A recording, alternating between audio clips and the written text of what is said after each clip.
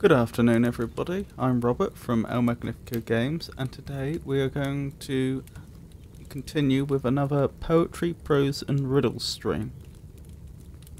Now last week we finished off on a poem entitled A Song for St. Cecilia's Day by John Dryden, published in 1687 apparently.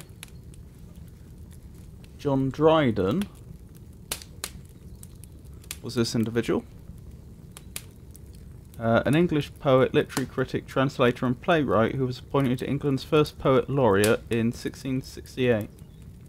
Good afternoon, Jenny.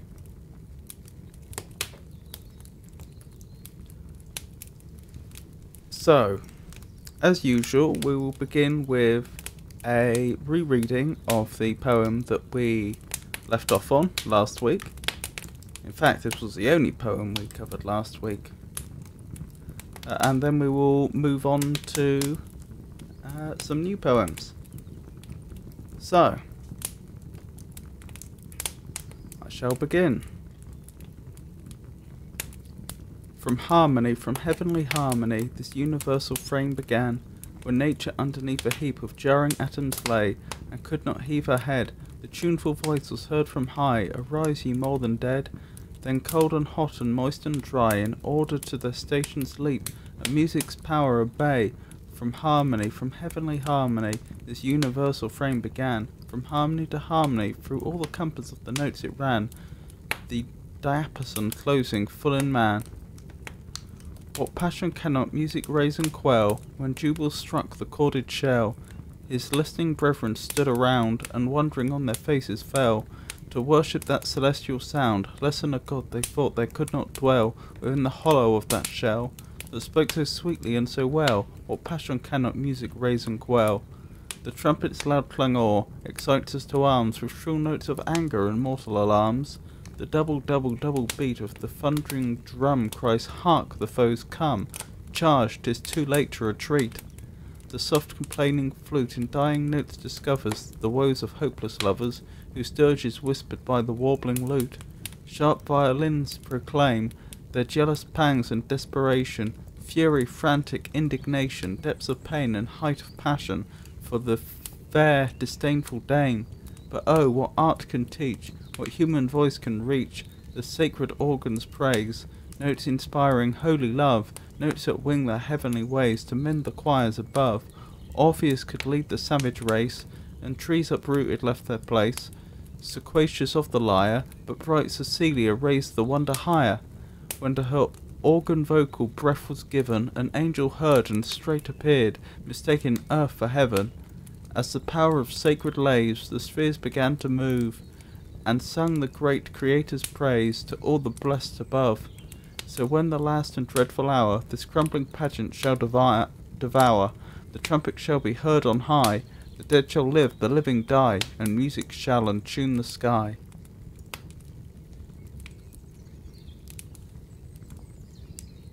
Oh, that's okay, Jenny.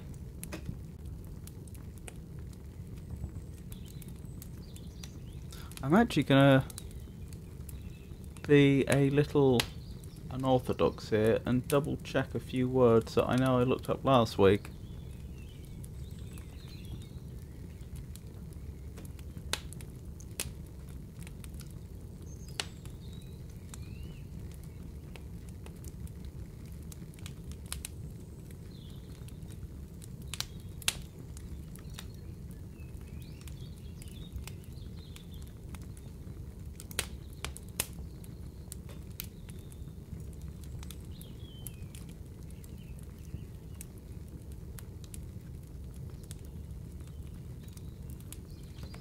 Sequacious.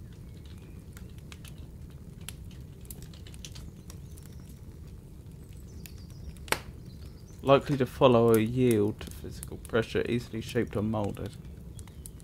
Following neatly or smoothly in musical notes or poetic feet. So that's what would be meant by sequacious of the lyre.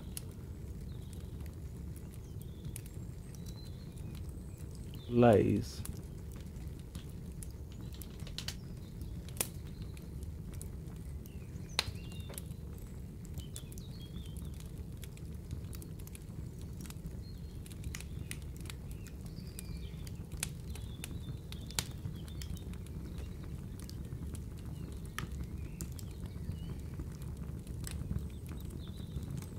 I recall correctly, I had to look that up in my physical dictionary.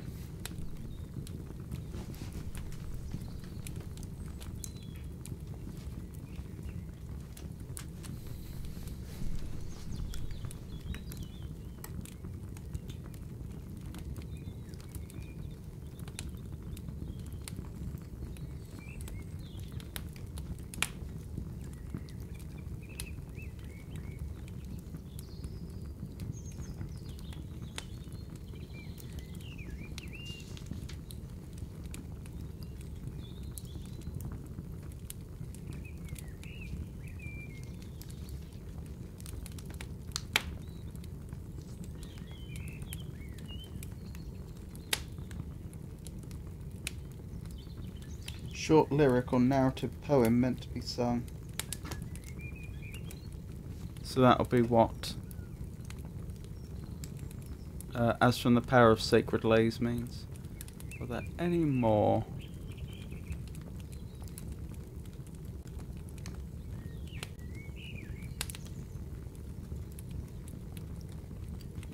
Diapason.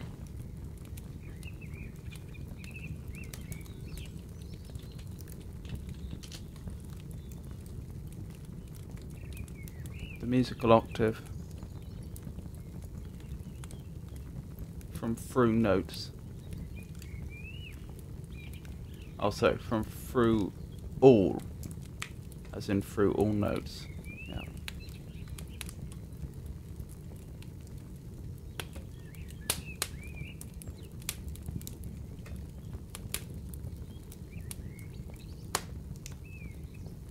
I think that's all the words I wanted to double check there, so perhaps I will actually give it a second and final reading today, just before we move on to the next poem. So, one last time. From harmony, from heavenly harmony, this universal frame began, when nature underneath a heap of jarring atoms lay, and could not heave her head, the tuneful voice was heard from high, arise ye more than dead, then cold and hot and moist and dry, in order to their stations leap, and music's power obey. From harmony, from heavenly harmony, this universal frame began, from harmony to harmony, through all the compass of the notes it ran, the diapason closing full in man. Or passion cannot music raise and quell, when Jubal struck the chorded shell, his listening brethren stood around, and wondering on their faces fell, to worship that celestial sound. Less than a god they thought there could not dwell, within the hollow of that shell, that spoke so sweetly and so well. What passion cannot music raise and quell? The trumpet's loud clangor excites us to arms, with shrill notes of anger and mortal alarms. The double, double, double beat of the thundering drum cries, hark, the foes come. Charged, 'tis too late to retreat. The soft complaining flute in dying notes discovers the woes of hopeless lovers, whose dirge is whispered by the warbling lute. Sharp violins proclaim their jealous pangs and desperation, fury, frantic indignation, depths of pain and height of passion for the fair disdainful dame. But oh, what art can teach, what human voice can reach, the sacred organ's praise, notes inspiring holy love, notes that wing their heavenly ways, to mend the choirs above. Orpheus could lead the savage race, and trees uprooted left their place, sequacious of the lyre, bright Cecilia raised the wonder higher, when to her organ vocal breath was given, an angel heard and straight appeared, mistaking earth for heaven. As from the power of sacred lays, the spheres began to move, and sung the great Creator's praise to all the blessed above. So when the last and dreadful hour this crumbling pageant shall devour, the trumpet shall be heard on high, the dead shall live, the living die, and music shall entune the sky. So, that was a song for St. Cecilia's Day by John Dryden.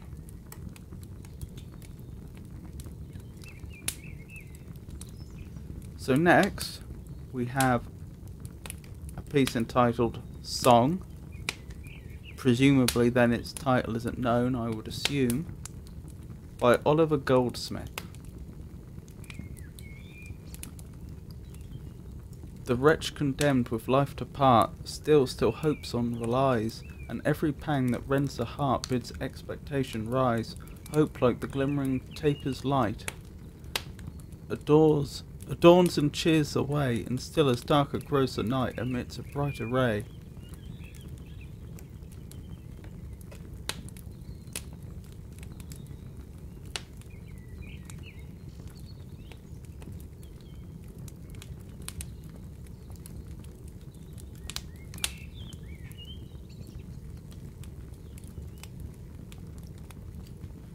Interesting. I assume that's talking about the mental state of a person that has been sentenced to death.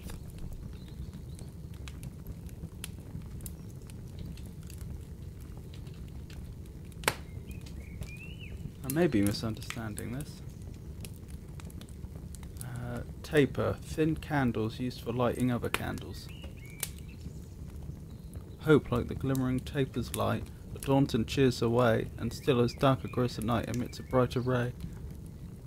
Interesting.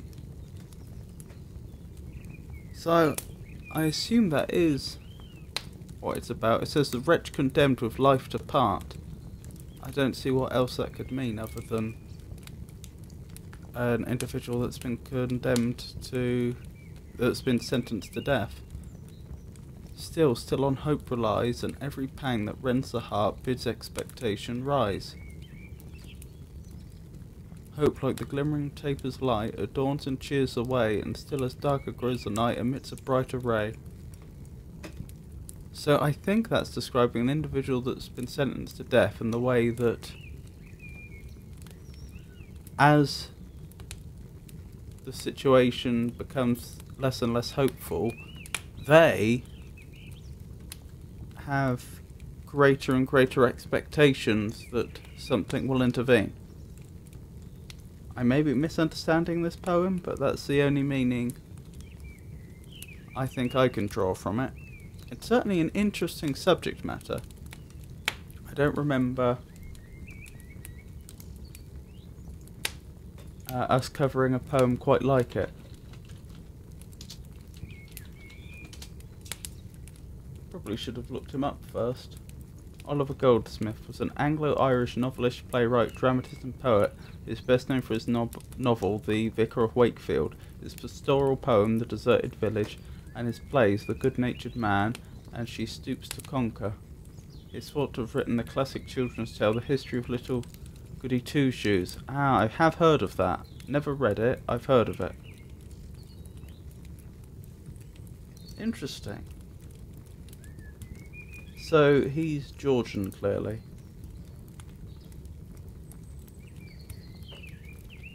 Goldsmith's birth date and year are not known with certainty. According to the Library of Congress authority file, he told a biographer that he was born on the 10th of November 1728. The location of his birthplace is also uncertain. He was born either in the townland of Pallas, near Ballymahon, County Longford, Ireland, where his father was the Anglican curate of the parish of Forgney.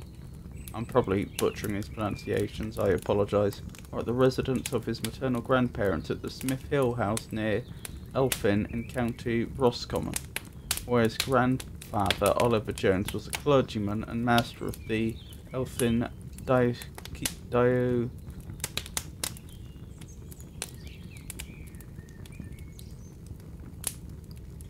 Season? What would it be? It'd be a...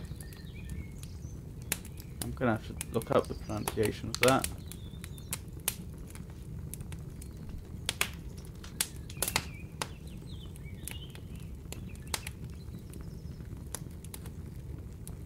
I think that's diocesan. Obviously it relates to a diocese, which I may be also mispronouncing.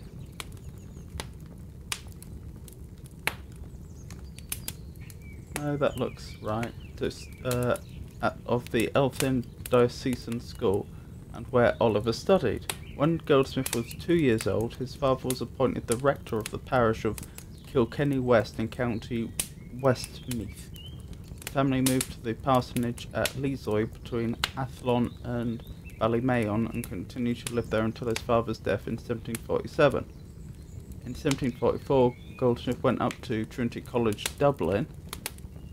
His tutor was Theke Wilder. Neglecting his studies in theology and law, he fell to the bottom of his class. In 1747, along with 4 other undergraduates, he was expelled for a riot in which they attempted to storm the Marshalsea prison. Why? He was graduated in 1749 as a Bachelor of Arts, but without the discipline or distinction that might have gained him entry to a profession in the church or the law. But they just said he was expelled.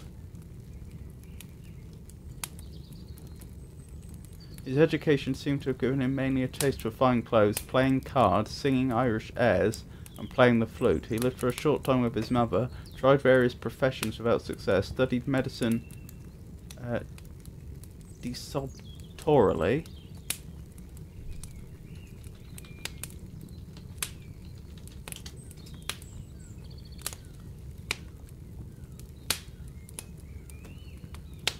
jumping or passing from one thing or subject to another without order, planning, or rational connection, lacking logical sequence. Interesting.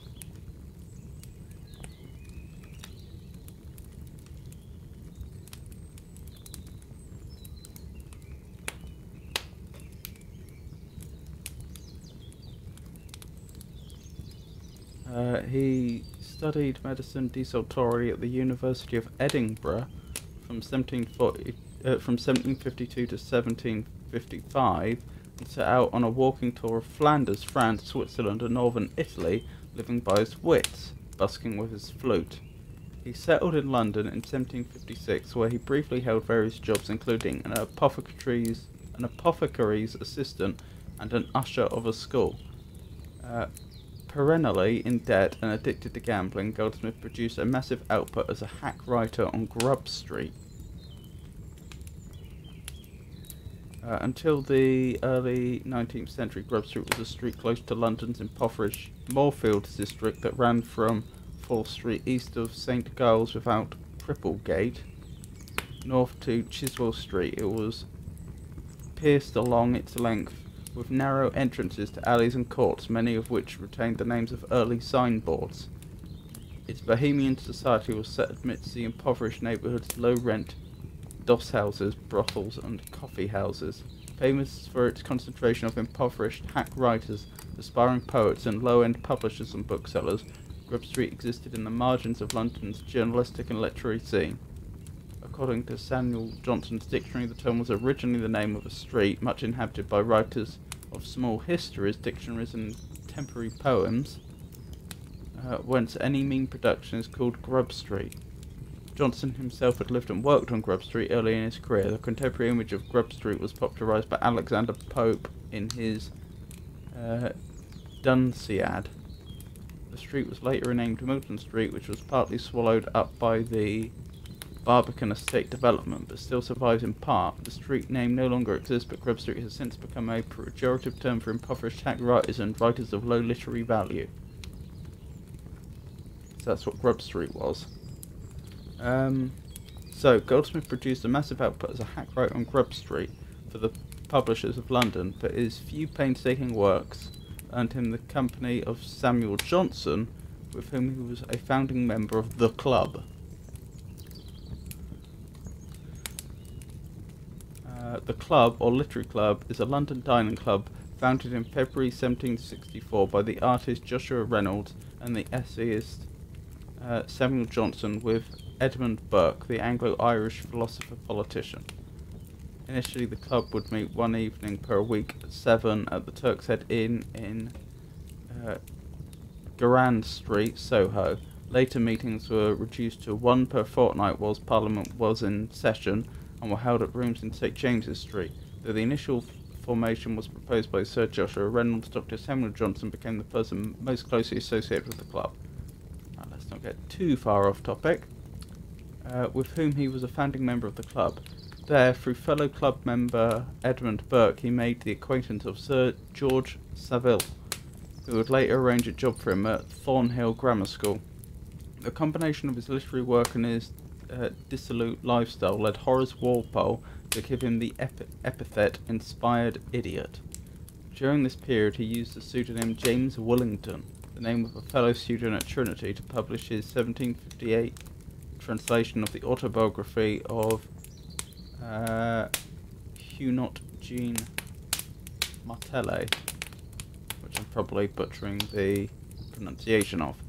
In his life, Washington Irving states that Goldsmith was between 5'4" and 5'6" in height, not heavily built but quite muscular, and with rather plain features. In character he had a lively sense of fun, was totally guileless, and never happier than when in the light-hearted company of children. The money that he sporadically earned was often frittered away or happily given away to the next good cause that presented itself, so that any financial security tended to be fleeting and short-lived. Goldsmith's talents were unreservedly recognised by Samuel Johnson, whose patronage, somewhat resented by Boswell, aided his eventual recognition in the literary world and the world of drama. Goldsmith was described by contemporaries as prone to envy, a congenial but impetuous and disorganised personality who once planned to emigrate to America but failed because he missed his ship. At some point around this time he worked at Thornhill Grammar School, later basing Squire Thornhill in the Vicar of Wakefield on his benefactor Sir George Savile, and certainly spending time with eminent scientist Reverend John Mitchell, whom he probably knew from London. Mitchell sorely missed good company, which Goldsmith naturally provided in spades. Thomas de Quincey wrote of him, "All the motion of Goldsmith's nature moved in the direction of the true, the natural, the sweet, the gentle." His premature death in 1774 may have been partly due to his own misdiagnosis of his kidney infection. Goldsmith was buried in Temple Church in London. The inscription reads, "Here lies Oliver Goldsmith." A monument was originally raised to him at the site of his burial, but this was destroyed in an air raid in 1941. A monument to him survives in the centre of Ballymahon, also in Westminster Abbey, with an epitaph written by Samuel Johnson. Among his papers was found the prospectus of an encyclopedia to be called the Universal Dictionary of the Arts and Sciences. He wished this to be the British equivalent of the Encyclopaedia, which I'm also probably butchering the pronunciation of. And it was to include comprehensive articles by Samuel Johnson, Edmund Burke, Adam Smith, Edward Gibbon, Sir Joshua Reynolds, Sir William Jones, Fox and Dr. Burney. The project, however, was not realised due to Goldsmith's death. So I won't read the entire Wikipedia page, but that should give us a sense of who he was, the author of this poem. So, once again, the wretch condemned with life to part, still on hope relies, and every pang that rends the heart bids expectation rise. Hope, like the glimmering taper's light, adorns and cheers the way, and still as darker grows the night, emits a brighter ray. So as far as rhyming's concerned, we clearly have an A-B structure.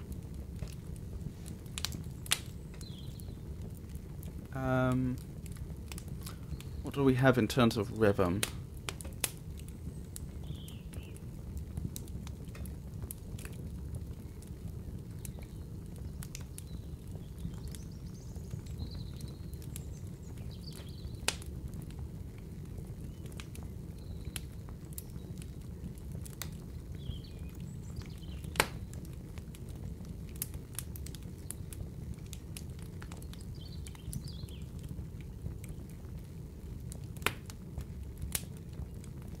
Okay, so we have a consistent 8 syllables, 6 syllables, 8 syllables, 6 syllables structure here.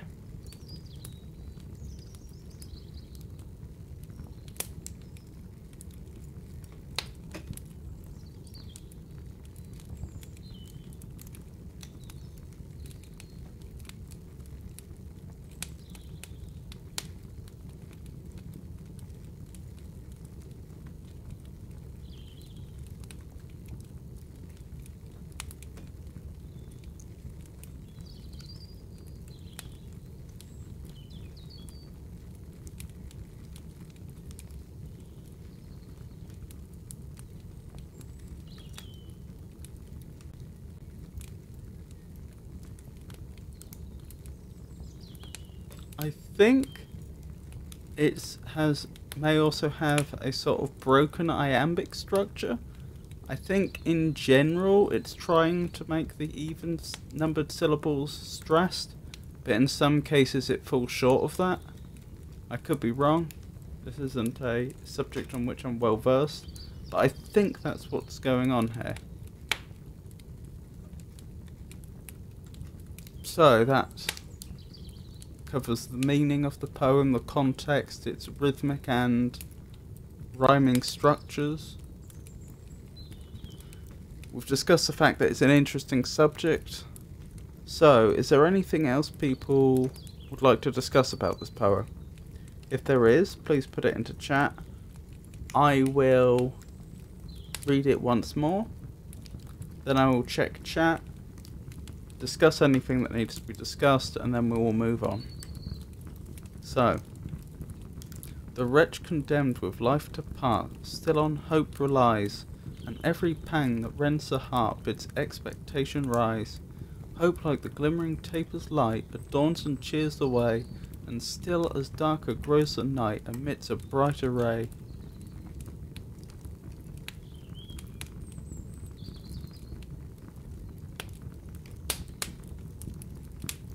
Okay, looks like there isn't anything more to discuss. If there is, if there is stuff that you'd like to discuss, by all means, write it now and we'll go back. But otherwise, we'll move on. I'm not sure that page was supposed to be formatted that way. So next we are moving on to a poem by Thomas Gray entitled Elegy Written in a County Churchyard. Oh, a country churchyard. That makes more sense. Goodness, this is quite a long one. I will double check what an elegy is.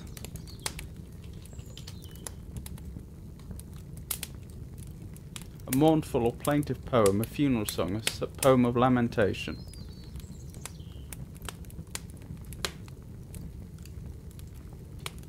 And Thomas Gray.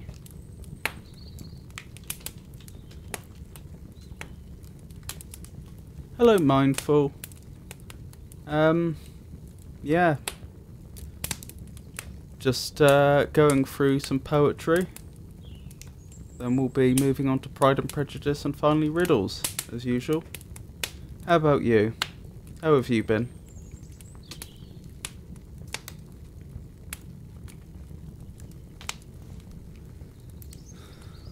So, Thomas Gray, who was this? Was an English poet, letter writer, classical scholar and professor at Pembroke College, Cambridge. He is widely known for his elegy written in a country churchyard, published in 1751, which is what we're about to look at next.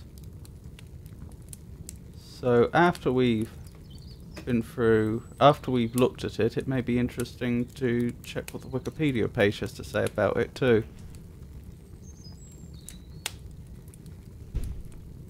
Oh, nice.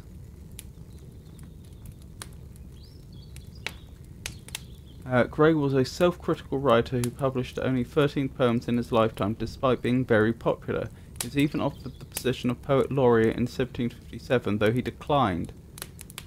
So that would have been just after John Dryden had finished as Poet Laureate? Would that have made Thomas Gray the second? No, I'm getting my dates well mixed up. Dryden was much earlier. Oh yeah, because he was in office when Charles II was. Okay, so yeah, this is much later on. This is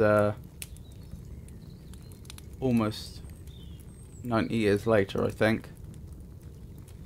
Gray was, yep, we've read that. His writing is conventionally considered to be pre-romantic, but recent critical developments deny such theological classification.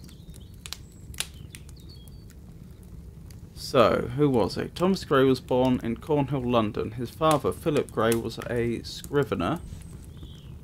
What does a scrivener do? A scrivener was a person who could read and write, or who wrote letters to court and legal documents. Scriveners were people who made their living by writing and copying written material. This usually indicated secretarial and administrative duties such as da-da-da-da-da. And his mother, Dorothy Atrobus, was a milliner. Hat maker or millinery is the design, manufacture and sale of hats and other headwear. So, middle class in other words.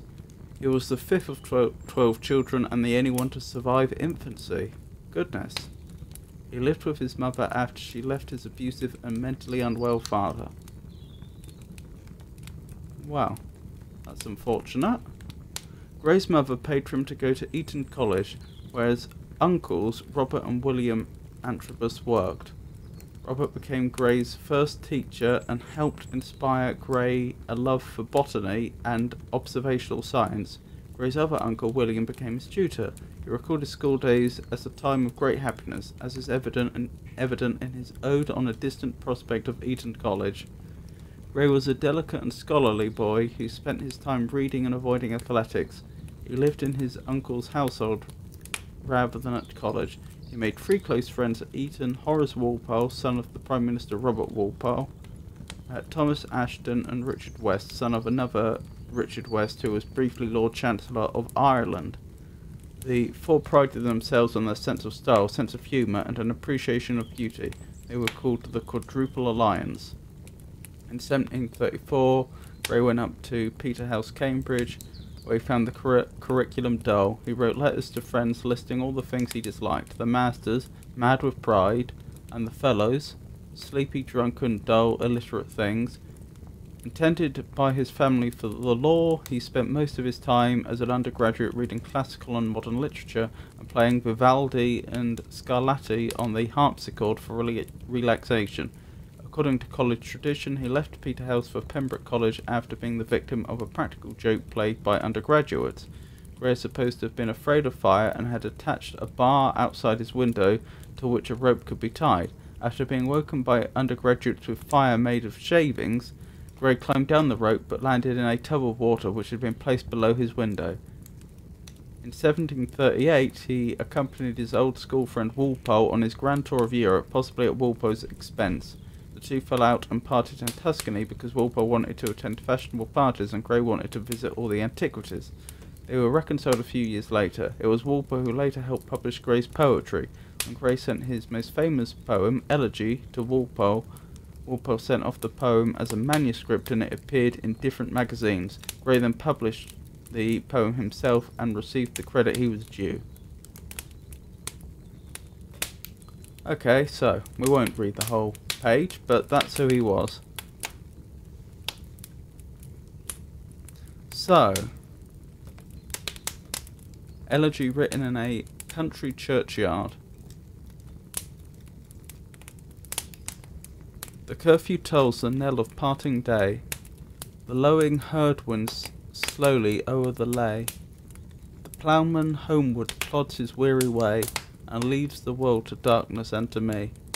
Now fades the glimmering landscape on the sight, and all the air is a solemn stillness holds, save where the beetle wheels his droning flight, and drowsy tinklings lull the distant folds, save that from yonder ivy-mantled tower, the moping owl does to the moon complain of such as wandering near her secret bower, molest her ancient solitary reign.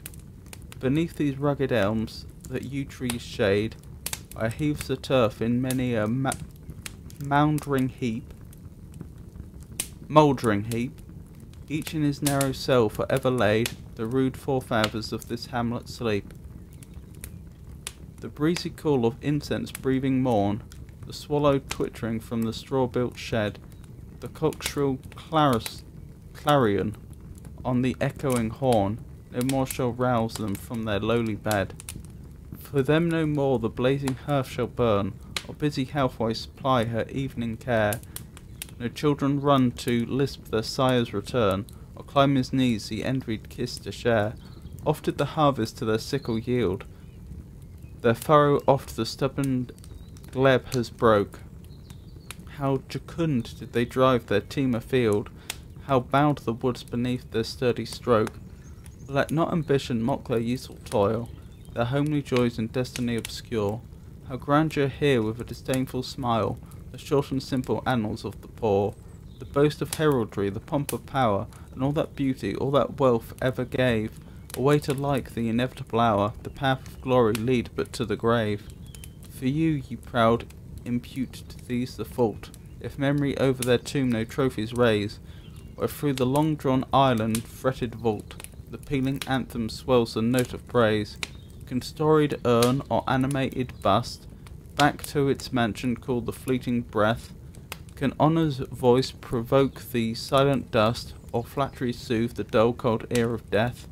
Perhaps in this neglected spot is laid some heart once pregnant with celestial fire, hands that the rod of empire might have swayed, or wake to ecstasy the living lyre. But knowledge to their eyes her ample page, rich with spoils of time, did never unroll. Chill penury repressed their noble rage, and froze the genial current of the soul. For many a gem of purest ray serene, the dark unfathomed caves of ocean bear. Full many a flower is born to a blush unseen, and waste its sweetness on the desert air. Some village Hampden that, with dauntless breast, the little tyrant of his fields withstood. Some mute inglorious Milton here may rest, some Cromwell guiltless of his country's blood. The applause of listening senates to command, the threats of pain and ruin to despise, to scatter plenty over a smiling land, and read their history in a nation's eyes. Their lot forbade, nor circumscribed alone, their growing virtues, but their crimes confined, forbade to wade through slaughter to a throne, and shut the gates of mercy on mankind. The struggled pangs of conscious trust to hide, to quench the blushes of ingenious shame, or heat the shrine of luxury and pride with incense kindled at the muses' flame. Far from the maddening crowd's ignoble strife, their sober wishes never learned to stray along the cool sequestered vale of life. They kept the noiseless tenor of their way, yet even those bones from insult to protect, some frail memorial still erected nigh, with uncouth rhymes and shapeless sculpture decked, implores the passing tribute of a sigh. Their name, their years spelt by the unlettered muse, the place of fame and elegy supply, and many a holy text around she strews, that teach the rustic moralist to die. For who to dumb forgetfulness of prey, this pleasing anxious being ever resigned, left the warm precincts of the cheerful day, nor cast one longing lingering look behind? On some fond breast the parting souls rely, some pious drops the closing eye requires. Even from the tomb the voice of nature cries, even in our ashes live their wonted fires.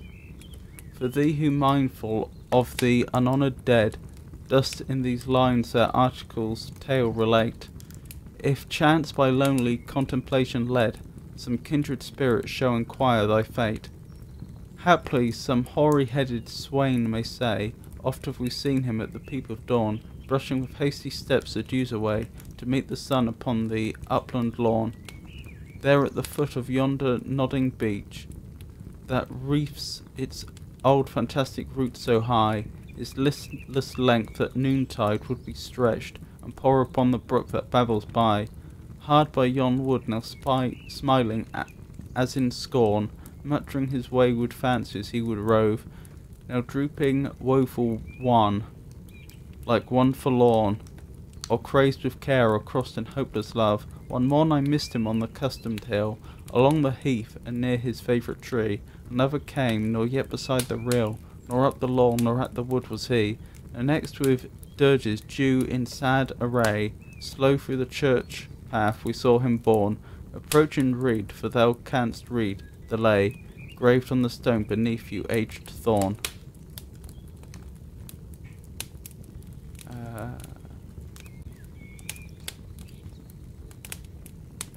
Yep, this is still part of the same poem. Here rests his head upon the lap of earth, a youth to fortune and to fame unknown, For science frowned not on his humble birth, and melancholy marked him for her own. Large was his bounty, and his soul sincere. Heaven did a recompense as largely send. He gave to misery all he had a tear. He gained from heaven, 'twas all he wished, a friend. No farther seek his merits to disclose, or draw his frailties from their dread abode. There they alike in trembling hope repose, the bosom of his Father and his God.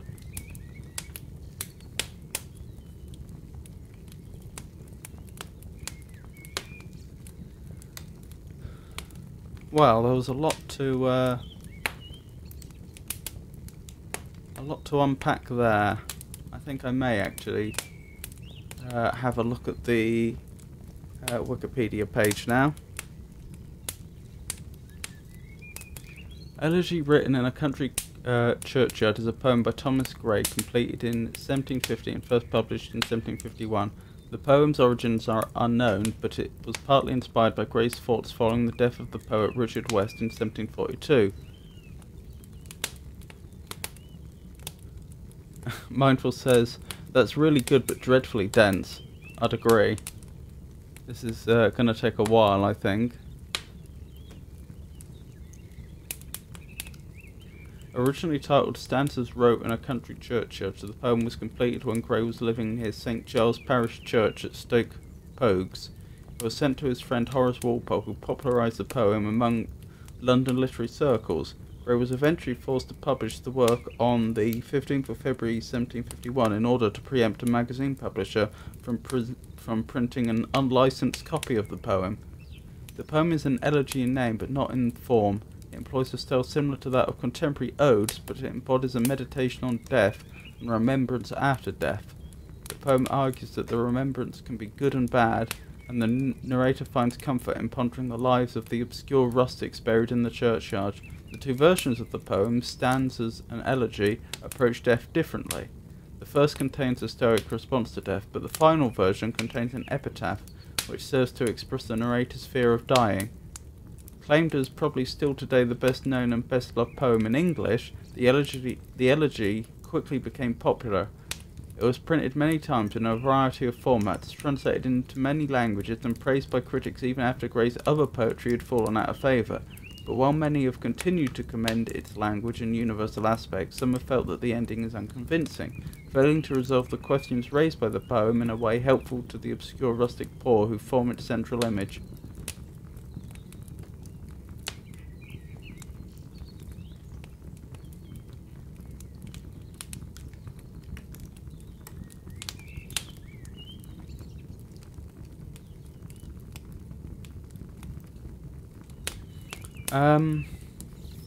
So we may as well read through this section as well. The poem begins in a churchyard with the speaker is describing his surroundings in vivid detail. The speaker emphasizes both oral and visual sensations as he examines the area in relation to himself. The curfew tolls the knell of parting day. The lowing herd winds slowly over the lay. What was lay? I'm sure I've looked that one up before.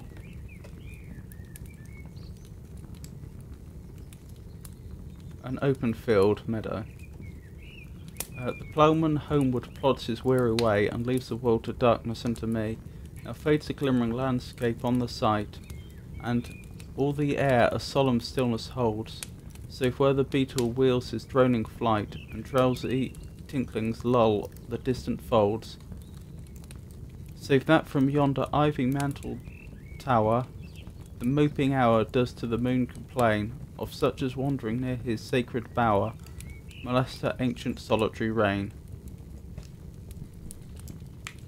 What's bower? Does that just mean bough, as in a bough of a tree? A bedroom or private apartment, especially for women in medieval castles. A dwelling, a picturesque country cottage, especially one that is used as a retreat. A shady leafy shelter or recess in a garden or woods. A large structure made of grass, twigs, etc. and decorated with bright objects used by male bower birds during the courtship displays. Okay, so it's probably referring to a home. for a bird, I would assume.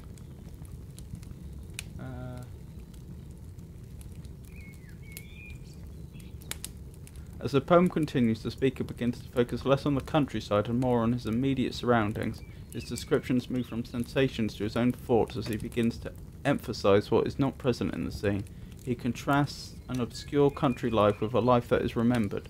The contemplation provokes the speaker's thoughts on the natural process of wastage and unfulfilled potential.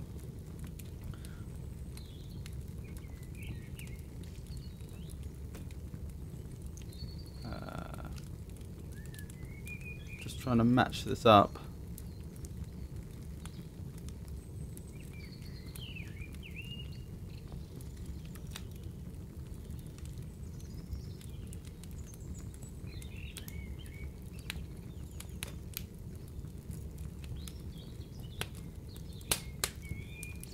They skipped a bit. There's those lines, and then the next, so ending on solitary rain, then it should be beneath those rugged elms, but here we've got full many a gem of purest ray serene.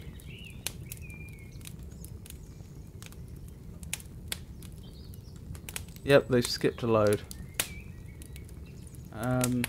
Full many a gem of purest ray serene, the dark unfathomed caves of ocean bare, full many a flower is born a blush unseen, and waste its sweetness on the desert air. Some village Hamden, that with dauntless breast, the little tyrant of his fields withstood, some mute inglorious Milton here may rest, some Cromwell guiltless of his country's blood, the applause of listening senate to command, the threats of pain and ruins to despise, to scatter plenty over a smiling land, and read their history in a nation's eyes. Their lot forbade, or circumscribed alone, their growing virtues, but their crimes confined, forbade to wade through slaughter to a throne, and shut the gate of mercy on mankind. The struggling pangs of conscious truth to hide, to quench the blushes of ingenious shame, and ingenuous shame, or heap the shrine of luxury and pride with incense kindled at the muse's flame. Yes, it says here lines 53 to 72, so it has skipped a bit. The speaker focuses on the inequities that come from death, obscuring individuals while he begins to resign himself to his own inevitable fate. As the poem ends, the speaker begins to deal with death in a direct manner as he discusses how humans desire to be remembered. As the speaker does so, the poem shifts and the first speaker is replaced by a second who describes the death of the first. Again, we've skipped a bit.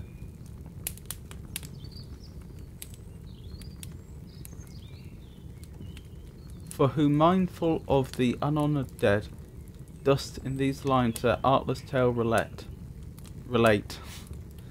If chance by lonely contemplation led, some kindred spirit shall inquire thy fate. Haply some hoary-headed swain may say, oft have we seen him at the peep of dawn, brushing with hasty steps the dews away, to meet the sun upon the upland lawn. The poem concludes with a description of the poet's grave over which the speaker is meditating, together with a description of the end of the poet's life.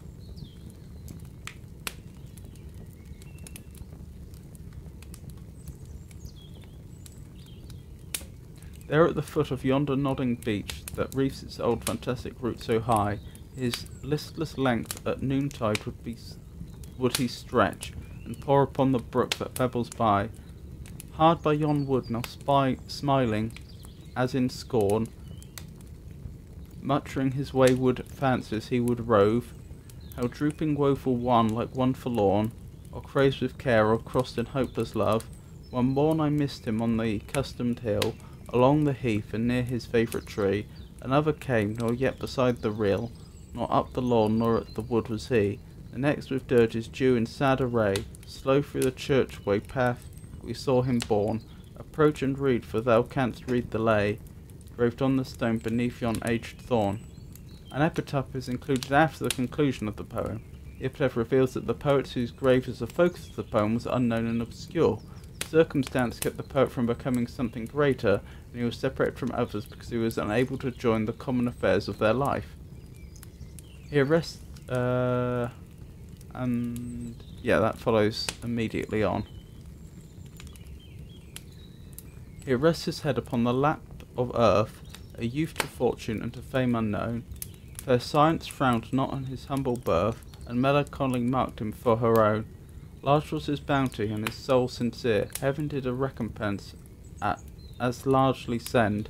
He gave to misery all he had a tear. He gained from heaven, 'twas all he wished, a friend. No fathers seek his merits to disclose, or draw his frailties from their dread abode. There they alike in trembling hope repose, the bosom of his father and his God. The original conclusion from the earlier version of the poem confronts the reader with the inevitable prospect of death and advises resignation, which differs from the indirect third-person description in the final version. So this is from an earlier version, I assume. The thoughtless world to majesty may bow, exalt the brave and idolize success, but more to innocence their safety owe than power or genius ever conspire to bless. Oh, I do apologise, this should have been visible. And thou who mindst of thou unhonoured dead, dost in these notes their artless tale relate, by night and lonely contemplation led to wander in the gloomy walks of fate. Hark how the sacred calm that breaches around bids every fierce tumultuous passion cease, in still small accents whispering from the ground a grateful earnest of eternal peace. No more with reason and thyself at strife, give anxious cares and endless wishes room, but through the cool sequestered veil of life pursue the silent tenure of thy doom.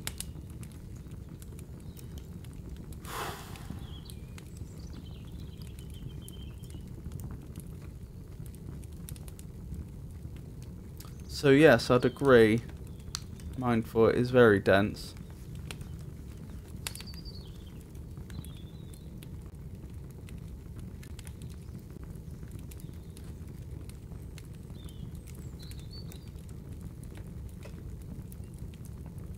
Ah, that shouldn't be lay, that should be Lee. So it rhymes with me. Day, Lee, way, me. Sight, flight, holds, folds. Tower, bower, complain, rain. So we have an A-B rhyming structure. Right, rhythm.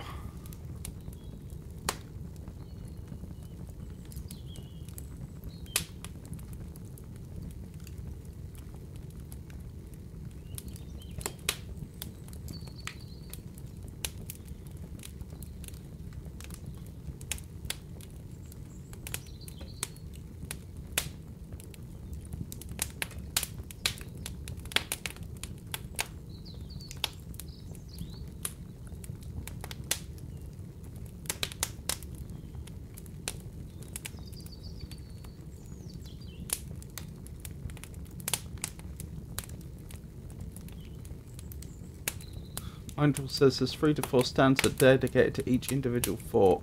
Kinda crazy. It is certainly detailed, isn't it? I appreciate it though.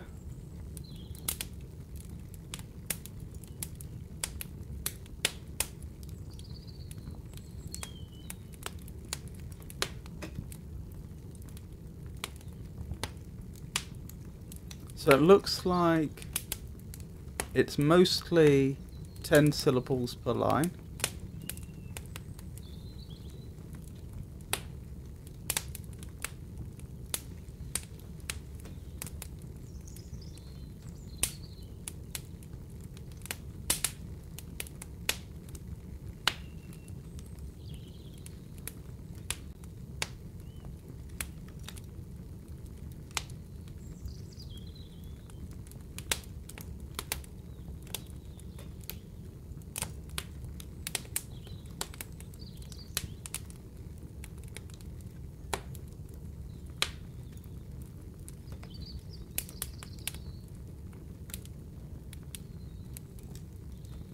I don't think it's iambic or with any other specific stress pattern.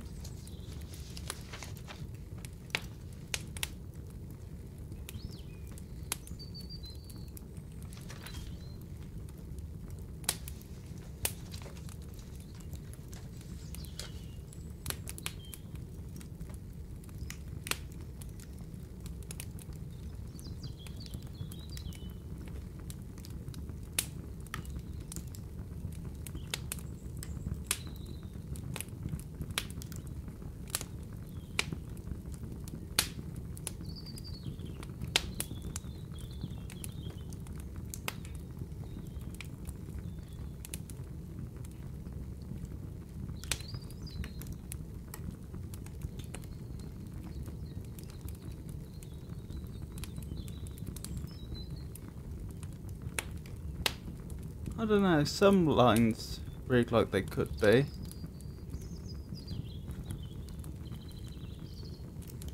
But like here, the moping owl does to the moon complain. That doesn't work. So I don't think it is.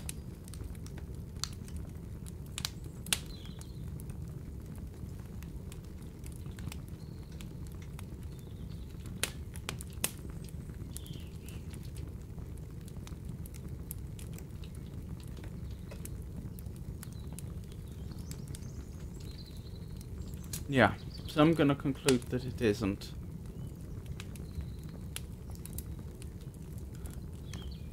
But it is notable that the lines are 10 syllables each.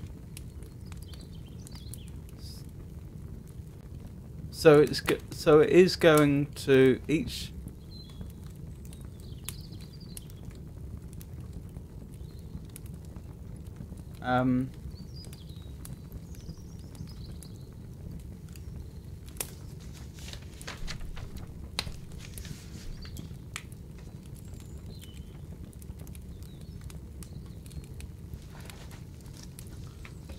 So it is going to have a certain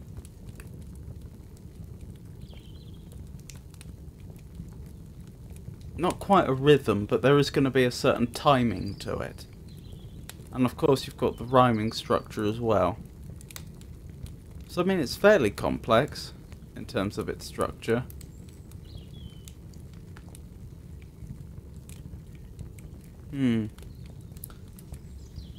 To be honest, I feel like I could spend all of next week looking at this poem as well. Not sure if I will or not, but what I will do is I will give this one final reading now, before we move on. And I will decide next week whether I want to go back and study this poem more or not. If there's anything in particular you would like to discuss about this poem, please put it in chat, and when I finish reading this again I will check chat and discuss anything that we'd like to discuss. So, elegy written in a country churchyard. The curfew tolls the knell of a party. Sorry, I've already made a mistake. Let me start again. The curfew tolls the knell of parting day. The lowing herd winds slowly o'er the lea. The lea. I'm so sorry. I'll start a third time. The curfew tolls the knell of parting day. The lowing herd winds slowly o'er the lea. The ploughman homeward plods his weary way, and leaves the world to darkness and to me. Now fades the glimmering landscape on the sight, and all the air a solemn stillness holds. And save where the beetle wills his droning flight, and drowsy tinklings lull the distant folds. So from yonder ivy-mantled tower, the moping owl does to the moon complain, of such as wandering near her secret bower, molest her ancient solitary reign, beneath those rugged elms that yew trees shade, where heaves the turf in many a mouldering heap, each in his narrow cell for ever laid, the rude forefathers of the hamlet sleep. The breezy call of incense-breathing morn, the swallow twittering from the straw-built shed, the cock's shrill clarion, or the echoing horn, no more shall rouse them from their lowly bed. For them no more the blazing hearth shall burn, or busy housewife ply her evening care, no children run to lisp their sire's return, or climb his knees the envied kiss to share. Oft did the harvest to their sickle yield, their furrow oft the stubborn glebe has broke. How jocund did they drive their team afield, how bowed the woods beneath their sturdy stroke. Let not ambition mock their useful toil, their homely joys and destiny obscure, nor grandeur hear with a disdainful smile the short and simple annals of the poor. The boast of heraldry, the pomp of power, and all that beauty, all that wealth ever gave, await alike the inevitable hour, the paths of glory lead but to the grave. For you, ye proud, impute these the fault, if memory over the tomb no trophies raise, where through the long-drawn aisle and fretted vault, the pealing anthem swells the note of praise. Can storied urn or animated bust back to its mansions call the fleeting breath? Can honour voice provoke the silent dust, or flattery soothe the dull cold ear of death? Perhaps in his neglected spot is laid some heart once pregnant with celestial fire, hands that the rod of empire might have swayed, or waked to ecstasy the living lyre. But knowledge to their eyes her ample page, rich with the spoils of time, did never unroll, till penury repressed their noble rage, and froze the genial current of the soil. But many a gem of purest ray serene, the dark unfathomed caves of ocean bear, full many a flower is born to blush unseen, and waste its sweetness on the desert air. Some villaged Hampden, that, with dauntless breast, the little tyrant of his fields withstood, some mute inglorious Milton here may rest, some Cromwell guiltless of his country's blood, the applause of listening senates to command, the threats of pain and ruin to despise, to scatter plenty o'er a smiling land, and read their history in a nation's eyes. Their lot forbade, nor circumscribed alone, their growing virtues, but their crimes confined, forbade to wade through slaughter to a throne, and shut the gates of mercy on mankind. The struggling pangs of conscious truth to hide, to quench the blushes of ingenuous shame, or heap the shrine of luxury and pride with incense kindled at the muses' flame. Far from the maddening crowd's ignoble strife, their sober wishes never learned to stray along the cool sequestered vale of life. They kept the noiseless tenure of their way, yet even those bones from insult to protect, some frail memorial still erected nigh, with uncouth rhymes and shapeless sculpture decked, implores the passing tribute of a sigh. Their name, their years spelt by the unlettered muse, the place of fame and elegy supply, and many a holy text around she strews, that teach the rustic moralist to die. For who, to dumb forgetfulness a prey, displeasing anxious being ever resigned, left the warm precincts of the cheerful day, nor cast one longing lingering look behind? On some fond breast the parting soul relies, some pious drops the closing eye requires. Even from the tomb the voice of nature cries, even in our ashes live the wonted fires. For thee who mindful of thou unhonoured dead, dost in these lines their artless tale relate, if chance by lonely contemplation led, some kindred spirit shall inquire thy fate. Haply some hoary-headed swine may say, oft have we seen him at the peep of dawn, brushing with hasty steps the dews away, to meet the sun upon the upland lawn. There at the foot of yonder nodding beach, the reef's its old fantastic root so high, his listless length at noontide would he stretch, and pour upon the brook that babbles by. Hard by yon wood now smiling as in scorn, muttering his wayward fancies he would rove, now drooping woeful wane like one forlorn, or crazed with care or crossed in hopeless love. One morn I missed him on the customed hill, along the heath and near his favourite tree. Another came, nor yet beside the rill, nor up the lawn, nor at the wood was he. The next with dirges due in sad array, slow through the churchway path we saw him borne. Approach and read, for thou canst read the lay, graved on the stone beneath you, aged thorn. Here rests his head upon the lap of earth, a youth too fortunate and to fame unknown, to fortune and to fame unknown. Fair science frowned not on his humble birth, and melancholy marked him for her own. Large was his bounty, and his soul sincere, heavy did a recompense as largely send. He gave to misery all he had a tear, he gained from heaven 'twas all he wished, a friend. Nor farther seek his merits to disclose, or draw his frailties from their dread abode. There they alike in trembling hope repose, the bosom of his Father and his God.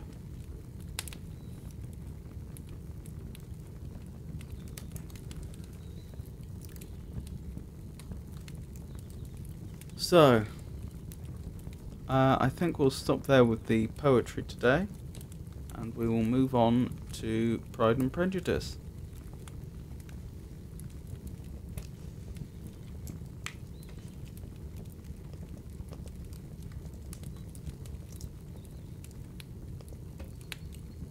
Now, to recap what happened in the last 3 chapters, in chapter 23, Sir William Lucas announced the marriage proposal between Mr. Collins and his daughter, Charlotte to the Bennets.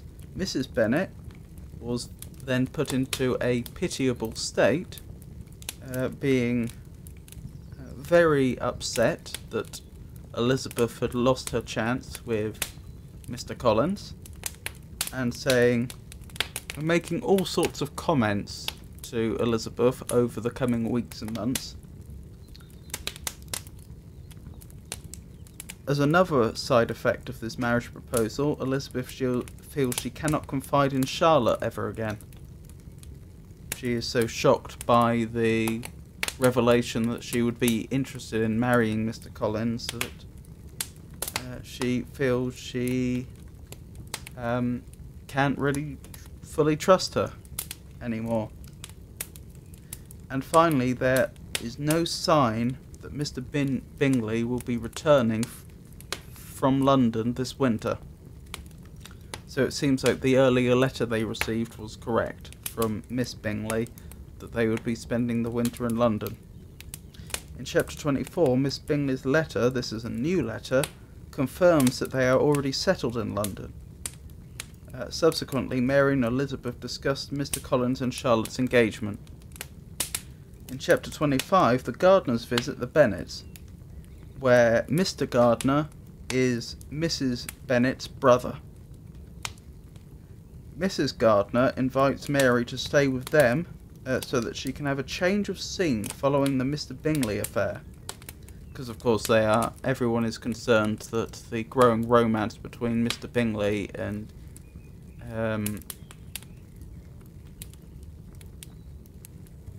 just a second. I said Mary, didn't I, when I meant Jane? I apologise.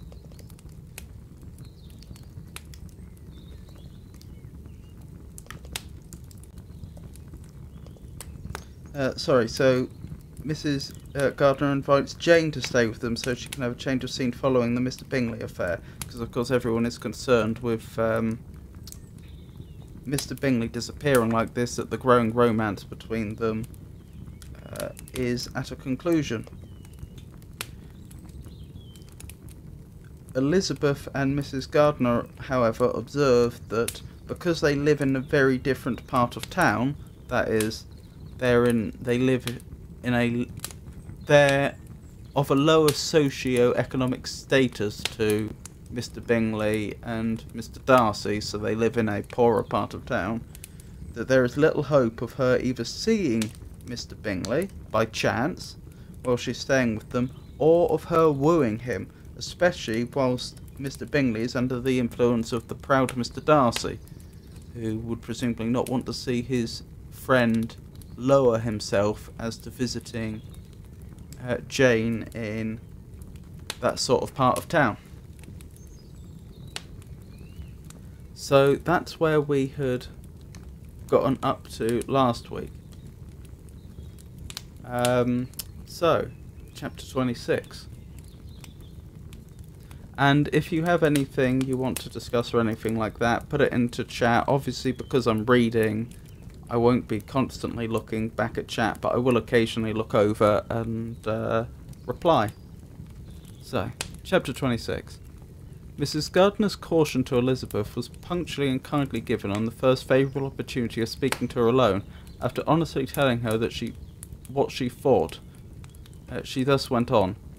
Specifically, this is referring to the fact that the officer, Mr. Wickham, had been visiting the Bennets and the Gardiners at Longbourn House for dinner, and Mrs. Gardiner had observed that Elizabeth and Mr. Wickham seemed to be getting along a little too well, although she didn't suspect that they were romantically involved. So that's specifically what it's referring to when it says Mrs. Gardiner's caution to Elizabeth. You are too sensible a girl, Lizzie, to fall in love merely because you are warned against it, and therefore I am not afraid of speaking openly. Seriously, I would have you be on your guard. Do not involve yourself or endeavour to involve him in an affection which the want of fortune would make so very imprudent. I have nothing to say against him. He is a most interesting young man, and if he had the fortune he ought to have, I should think you could not do better. But as it is, you must not let your fancy run away with you. You have sense, and we all expect you to use it. Your father will depend on your resolution and good conduct, I am sure. You must not disappoint your father. My dear aunt, this is being serious indeed. Yes, and I hope to engage you to be serious likewise. Well then, you need not be under any alarm. I will take care of myself and of Mr. Wickham too. He shall not be in love with me if I can prevent it. Elizabeth, you are not serious now. I beg your pardon, I will try again. At present I am not in love with Mr. Wickham. No, I certainly am not, but he is, beyond all comparison, the most agreeable man I ever saw, and if he becomes really attached to me, I believe it will be better that he should not. I see the imprudence of it. Oh, that abominable Mr. Darcy. My father's opinion of me does me the greatest honour, and I should be miserable to forfeit it. My father, however, is partial to Mr. Wickham. In short, my dear aunt, I should be very sorry to be the means of making any of you unhappy, but since we see every day that where there is affection, young people are seldom withheld by immediate want of fortune from entering into engagements with each other, how can I promise to be wiser than so many of my fellow creatures if I am tempted? Or how am I even to know that it would be wisdom to resist? All that I can promise you, therefore, is not to be in a hurry. I will not be in a hurry to believe myself his first object. When I am in company with him, I will not be wishing. In short, I will do my best. Perhaps it will be as well if you discourage his coming here so very often. At least you should not remind your mother of inviting him. As I did the other day, said Elizabeth with a conscious smile. Very true, it will be wise in me to refrain from that. But do not imagine that he is always here so often. It is on your account that he has been so frequently invited this week. You know my mother's ideas as to the necessity of constant company for her friends. But really, and upon my honour, I will try to do what I think to be the wisest, and I hope you are satisfied. Her aunt assured her that she was, and Elizabeth having thanked her for the kindness of her hints, they parted. A wonderful instance of advice being given on such a point without being resented. Mr. Collins returned into Hertfordshire soon after it had been quitted by the Gardiners and Jane. But as he took up his abode with the Lucases, his arrival was no great inconvenience to Mrs. Bennet. His marriage was now fast approaching, and she was at length so far resigned as to think it inevitable, and even repeatedly to say, in an ill-natured tone, that she wished they might be happy. Thursday was to be the wedding day, and on Wednesday Miss Lucas paid her farewell visit, and when she rose to take leave, Elizabeth, ashamed of her mother's ungraciousness and reluctant good wishes, and sincerely affected herself, accompanied her out of the room. As they went downstairs together, Charlotte said, I shall depend on hearing from you very often, Eliza. That you certainly shall. And I have another favour to ask you. Will you come and see me? We shall often meet, I hope, in Hertfordshire. I am not likely to leave Kent for some time. Promise me, therefore, to come to Hunsford. Elizabeth could not refuse, though she saw little pleasure in the visit. My father and Maria are coming to me in March, added Charlotte, and I hope you will consent to be of the party. Indeed, Eliza, you will be as welcome as either of them. The wedding took place. The bride and bridegroom set off for Kent from the church door, and everybody had as much to say or to hear on the subject as usual. Elizabeth soon heard from her friend, and their correspondence was as regular and frequent as it had ever been. That it should be equally unreserved was impossible. Elizabeth could never address her without feeling that all the comfort of intimacy was over, and though determined not to slacken as a correspondent, it was for the sake of what had been rather than what was. Charlotte's first letters were received with a good deal of eagerness. There could not be curiosity to know how she would speak of her new home, how she would like Lady Catherine, and how happy she would dare to pronounce herself to be, though when the letters were read, Elizabeth felt that Charlotte expressed herself on every point exactly as she might have foreseen. She wrote cheerfully, seemed surrounded with comforts, and mentioned nothing which she could not praise. The house, furniture, neighbourhood, and roads were all to her taste, and Lady Catherine's behaviour was most friendly and obliging. Was Mr. Collins' picture of Hunsford and Rosings rationally softened, and Elizabeth perceived that she must wait for her own visit there to know the rest. Jane had already written a few lines to her sister to announce her safe arrival in London, when she wrote again. Elizabeth hoped it would be in her power to say something of the Bingleys. Her impatience for this second letter was all well rewarded, as impatience generally is. Jane had been a week in town without either seeing or hearing from Caroline. She accounted for it, however, by supposing that her last letter to her friend from Longbourn had by some accident been lost. "My aunt," she continued, "is going tomorrow into that part of the town, and I shall take the opportunity of calling in Grosvenor Street." She wrote again when the visit was paid, and she had seen Miss Bingley. "I do not think Caroline in spirits," were her words, "but she was very glad to see me, and reproached me for giving her no notice of my coming to London. I was right, therefore. My last letter had never reached her. I inquired after the brother, of course. He was well, but so much engaged with Mr. Darcy that they scarcely ever saw me. I found that Miss Darcy was expected to dinner. I wish I could see her. My visit was not long, as Caroline and Mrs. Hurst were going out. I dare say I shall see them soon here." Elizabeth shook her head over this letter. It convinced her that that accident only could discover to Mr. Bingley her sister's being in town.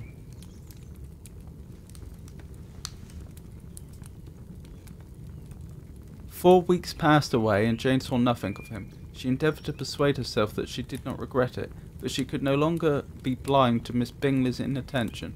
After waiting at home every morning for a fortnight, and inventing every evening a fresh excuse for her, the visit did at last appear. But the shortness of her stay, and yet more, the alteration of her manner, would allow Jane to deceive herself no longer. The letter which she wrote on this occasion to her sister will prove what she felt. My dearest Lizzie will, I am sure, be incapable of triumphing in her better judgment at my expense, when I confess myself to have been entirely deceived in Miss Bingley's regard for me. But, my dear sister, though the event has proved you right, do not think me obstinate if I still assert that, considering what her behaviour was, my confidence was as natural as your suspicion. I do not at all comprehend her reason for wishing to be intimate with me, but if the same circumstances were to happen again, I am sure I should be deceived again. Caroline did not return my visit till yesterday, and not a note, not a line, did I receive in the meantime. When she did come, it was very evident that she had no pleasure in it. She made a slight formal apology for not coming before, said not a word of wishing to see me again, and was in every respect so altered a creature, that when she went away I was perfectly resolved to continue the acquaintance no longer. I pity, though I cannot help blaming her. She was very wrong in singling me out as she did. I can safely say that every advance to intimacy began on her side, but I pity her, because she must feel that she has been acting wrong, and because I am very sure that anxiety for her brother is the cause of it. I need not explain myself farther, and though we know this anxiety to be quite needless, yet if she feels it, it will easily account for her behaviour to me, and so deservedly dear as he is to his sister, whatever anxiety she must feel on his behalf is natural and amiable. I cannot but wonder, however, at her having any such fears now, because if he had at all cared about me, we must have met long ago. He knows of my being in town, I am certain, from something she said herself, and yet it would seem, by her manner of talking, as if she wanted to persuade herself that he is really partial to Miss Darcy. I cannot understand it. If I were not afraid of judging harshly, I should be almost tempted to say that there is a strong appearance of duplicity in all this, but I will endeavour to banish every painful thought, and think only of what will make me happy. Your affection and the invariable kindness of my dear uncle and aunt. Let me hear from you very soon. Miss Bingley said something of his never returning to Netherfield again, of giving up the house, but not with any certainty. We had better not mention it. I am extremely glad that you have such pleasant accounts from our friends at Hunsford. Pray go to see them with Sir William and Maria. I am sure you'll be very comfortable there. Yours, etc. The letter gave Elizabeth some pain, but her spirits returned as she considered that Jane would no longer be duped by the sister at least. All expectation from the brother was now absolutely over. She would not even wish for a renewal of his attentions. His character sunk on every review of it, and as punishment for him, as well as a possible advantage to Jane, she seriously hoped he might really soon marry Mr. Darcy's sister, as by Wickham's account she would make him abundantly regret what he had thrown away. Mrs. Gardiner about this time reminded Elizabeth of her promise concerning that gentleman, and required information. and Elizabeth had such to send as might rather give contentment to her aunt than to herself. His apparent partiality had subsided, his attentions were over, he was the admirer of someone else. Elizabeth was watchful enough to see it all, but she could see it and write of it without material pain. Her heart had been but slightly touched. Her vanity was satisfied with believing that she would have been his only choice had fortune permitted it. The sudden acquisition of £10,000 was the most remarkable charm of the young lady to whom he was now rendering himself agreeable, but Elizabeth, less close-sighted perhaps in this case than in Charlotte's, did not quarrel with him for his wish of independence. Nothing, on the contrary, could be more natural, and while able to suppose that it cost him a few struggles to relinquish her, she was ready to allow it a wise and desirable measure for both, and could very sincerely wish him happy. All this was acknowledged to Mrs. Gardiner, and after relating the circumstances, she thus went on. I am now convinced, my dear aunt, that I have never been much in love, for I had really experienced that pure and elevating passion I should at present detest his very name, and wish him all manner of evil. But my feelings are not only cordial towards him, they are even impartial towards Miss King. I cannot find out that I hate her at all, or that I am in the least unwilling to think her a very good sort of girl. There can be no love in all this. My watchfulness has been effectual, and though I certainly should be a more interesting object to all my acquaintances were I distractedly in love with him, I cannot say I regret my comparative insignificance. Importance may sometimes be purchased too dearly. Kitty and Lydia take his defection much more to heart than I do. They are young in the ways of the world, and not yet open to the mortifying conviction that handsome young men must have something to live on as well as the plain.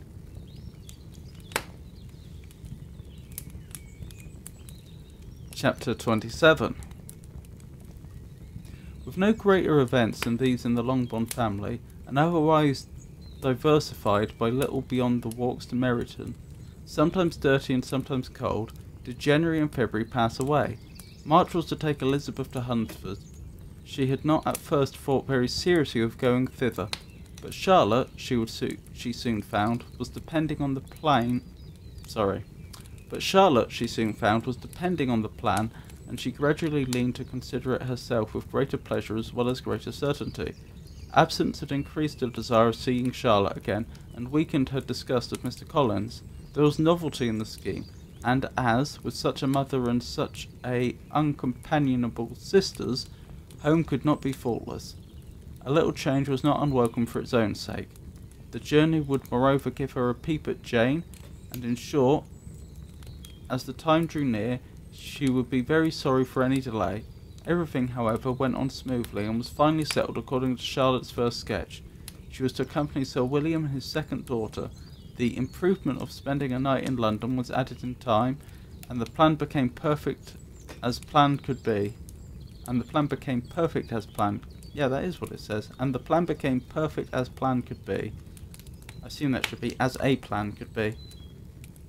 The only pain was in leaving her father, who would certainly miss her, and who, when it came to the point, so little liked her going that he told her to write to him, and almost promised to answer her letter. The farewell between herself and Mr. Wickham was perfectly friendly. On his side, even more. His present pursuit could not make him forget that Elizabeth had been the first to excite and to deserve his attention, the first to listen and to pity, and first to be admired, and in his manner of bidding her adieu, wishing her every enjoyment, reminding her of what she was to expect in Lady Catherine de Bourgh, and trusting their opinion of her, their opinion of everybody, would always coincide, there was a solicitude, an interest which she felt must ever attach her to him with a most sincere regard, and she parted from him convinced that, whether married or single, he must always be her model of the amiable and pleasing. Her fellow travellers the next day were not of a kind to make her think him less agreeable. Sir William Lucas and his daughter Maria, a good-humoured girl, but as empty-headed as himself, had nothing to say that could be worth hearing, and were listened to with as much delight as the rattle of the chaise. The chaise being it's a type of, what's it called? Not cart. No, it would be a cart, wouldn't it? But for carrying people. As in a horse and cart. In fact, I dare say I could find a picture of one on Wikipedia. A chase.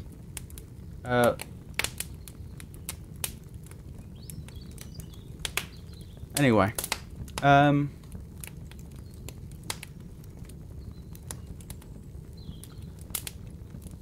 Sir William Lucas and his daughter Maria, a good-humoured girl but as empty-headed as himself, had nothing to say that could be worth hearing, and were listened to with as much delight as the rattle of the chase. Elizabeth loved absurdities, but she had known Sir William's too long. He could tell her nothing new of the wonders of his presentation and knighthood, and his civilities were worn out, like his information. It was a journey of only 24 miles, and they began it so early as to be in Gracechurch Street by noon. As they drove to Mr. Gardiner's door, Jane was at a drawing-room window watching their arrival. When they entered the passage, she was there to welcome them, and Elizabeth, looking earnestly in her face, was pleased to see it healthful and as lovely as ever. On the stairs were a troop of little boys and girls, whose eagerness for their cousin's appearance would not allow them to wait in the drawing-room, and whose shyness, as they had not seen her for a 12-month, prevented their coming lower. All was joy and kindness. The day passed most pleasantly away, the morning in bustle and shopping, and the evening at one of the theatres. Elizabeth then contrived to sit by her aunt. Their first object was her sister, and she was more grieved than astonished to hear, in reply to her minute inquiries, that though Jane always struggled to support her spirits, there were periods of dejection. It was reasonable, however, to hope that they would not continue long. Mrs. Gardiner gave her the particulars also of Miss Bingley's visit in Gracechurch Street, and repeated conversations occurring at different times between Jane and herself, which proved that the former had, from her heart, given up the acquaintance. Mrs. Gardiner then rallied her niece on Wickham's desertion, and complimented her on bearing it so well. "But my dear Elizabeth," she added, "what sort of girl is Miss King? I should be sorry to think our friend mercenary." "Pray, my dear aunt, what is the difference in matrimonial affairs between the mercenary and the prudent motive? Where does discretion end and avarice begin? Last Christmas you were afraid of his marrying me, because it would be imprudent, and now, because he is trying to get a girl with only £10,000, you want to find out that he is mercenary? If you will only tell me what sort of girl Miss King is, I shall know what to think. She is a very good kind of girl, I believe. I know no harm of her. But he paid her not the smallest attention till her grandfather's death made her mistress of his fortune. No, why should he? If it were not allowable for him to gain my affections because I had no money, what occasion could there be for making love to a girl whom he did not care about, and who was equally poor? But there seems an indecency in directing his attentions towards her so soon after this event. A man in distressed circumstances has not time for all these elegant decorums which other people may observe. If she does not object to it, why should we? Her not objecting does not justify him. It only shows her being deficient in something herself, sense or feeling. Well, cried Elizabeth, have it as you choose. He shall be mercenary and she shall be foolish. No, Lizzie, that is what I do not choose. I should be sorry, you know, to think ill of a young man who has lived so long in Derbyshire. Oh, if that is all, I have a very poor opinion of young men who live in Derbyshire, and their intimate friends who live in Hertfordshire are not so much better. I'm sick of them all. Thank heaven, I am going tomorrow where I shall find a man who has not one agreeable quality, who has neither manner nor sense to recommend him. Stupid men are the only ones worth knowing, after all. Take care, Lizzie, that speech savours strongly of disappointment. Before they were separated by the conclusion of the play, she had the unexpected happiness of an invitation to accompany her uncle and aunt in a tour of pleasure which they proposed taking in the summer. "We have not determined how far it shall carry," said Mrs. Gardiner, "but perhaps to the lakes." No scheme could have been more agreeable to Elizabeth, and her acceptance of the invitation was most ready and grateful.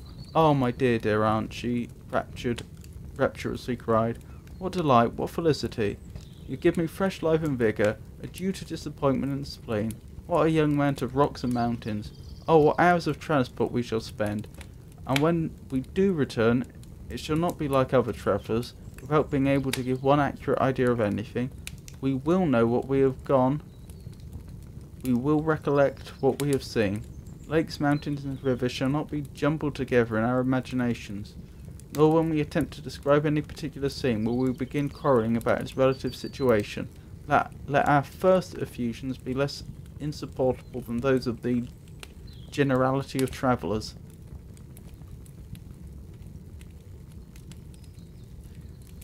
Chapter 28. Every object in the next day's journey was new and interesting to Elizabeth, and her spirits were in a state of enjoyment, for she had seen her sister looking so well as to banish all fear for her health, and the prospect of her northern tour was a constant source of delight.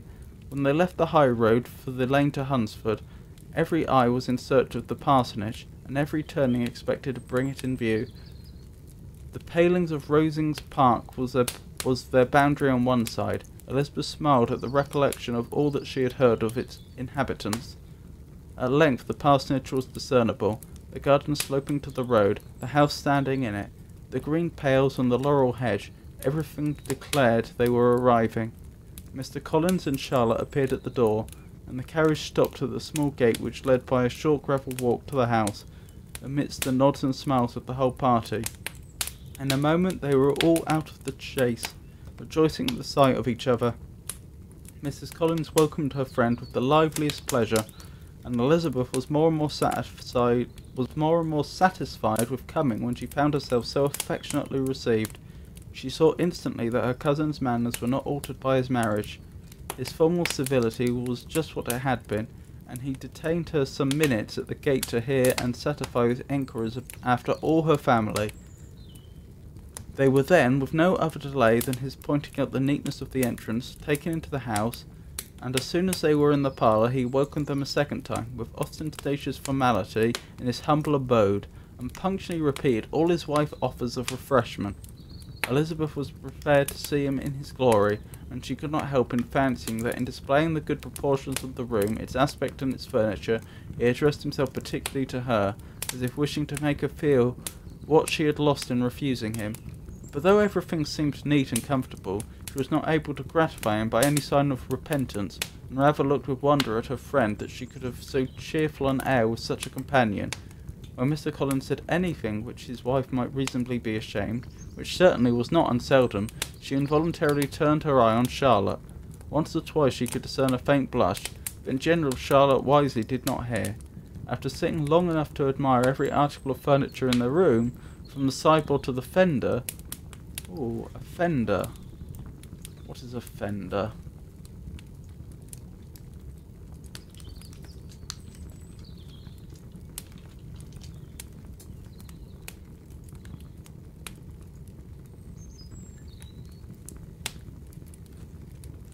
A low metal framework in front of a fireplace intended to catch hot coals, soot and ash. So presumably that's a fender at the bottom of the background. I just didn't know the name.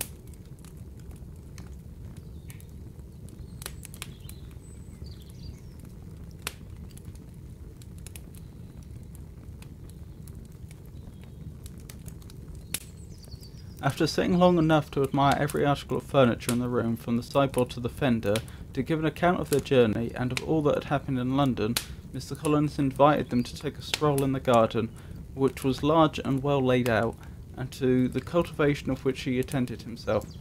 To work in this garden was one of his most respectable pleasures, and Elizabeth admired the command of countenance with which Charlotte talked of the healthfulness of the exercise, and owned she encouraged it as much as possible. Here, leading the way through every walk and crosswalk, and scarcely allowing them an interval to utter the praises he asked for, every view was pointed out with a minuteness which left beauty entirely behind. He could number the fields in every direction, and he could tell how many trees there were in the most distant clump, but of all the views which his garden, or which the country or kingdom could boast, none were to be compared with the prospect of Rosings, afforded by an opening in the trees that bordered the park nearly opposite the front of his house.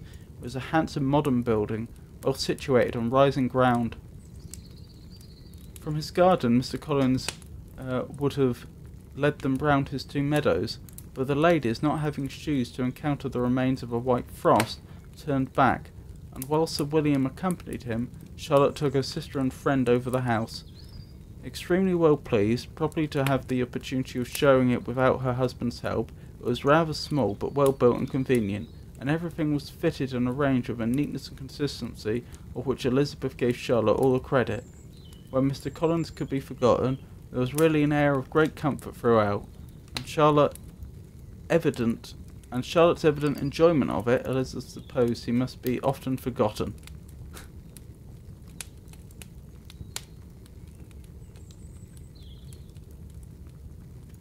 She had already learnt that Lady Catherine was still in the country. It was spoken of again while they were at dinner, and when Mr. Collins, joining in, observed, "Yes, Miss Elizabeth, you will have the honour of seeing Lady Catherine de Bourgh on the ensuing Sunday at church, and I need not say you will be delighted with her. She is all affability and condescension, and I doubt not but you will be honoured with some portion of her notice when the service is over.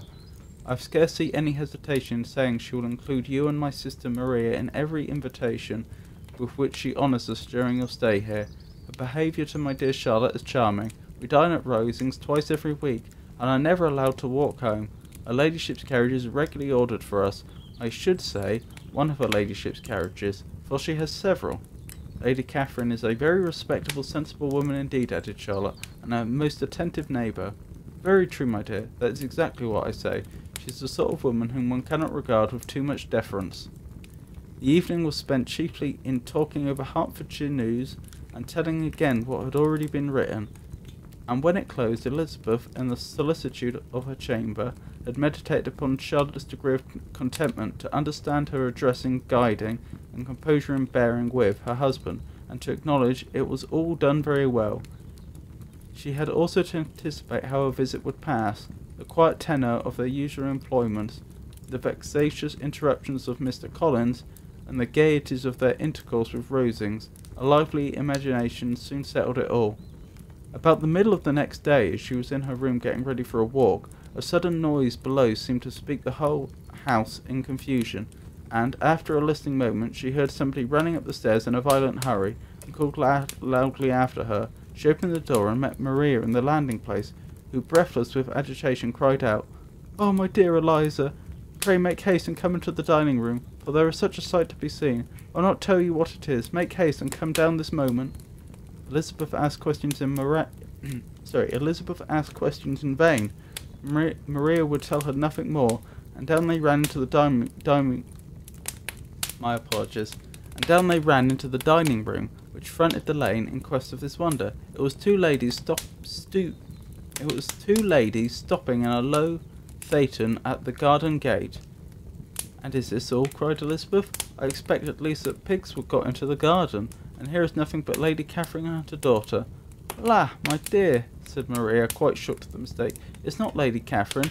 The old lady is Mrs. Jenkinson, who lives with them. The other is Miss de Bourgh. Only look at her. She is quite a little creature. Who would have thought that she could be so thin and small?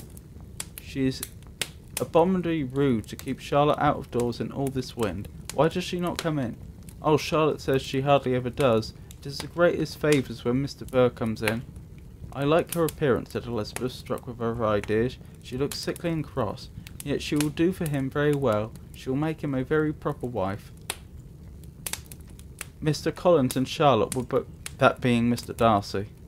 Mr. Collins and Charlotte were both standing at the gate in conversation with the ladies, and Sir William, to Elizabeth's high diversion, was stationed in the doorway, in earnest contemplation of the greatness before him, and constantly bowing whenever Mr. Burr looked that way. At length there was nothing more to be said. The ladies drove on, and the others returned into the house.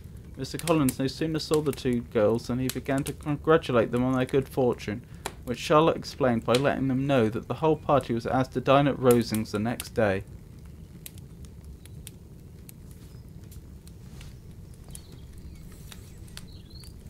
Chapter 29. Mr. Collins' triumph in the consequence of this invitation was complete. The power of displaying the grandeur of his patroness to his wondering visitors, and of letting them see his civility toward and letting them see her civility towards himself and his wife was exactly what he had wished for, and that an opportunity of doing it should be given so soon was such an instance of Lady Catherine's condescension as he knew not how to admire enough.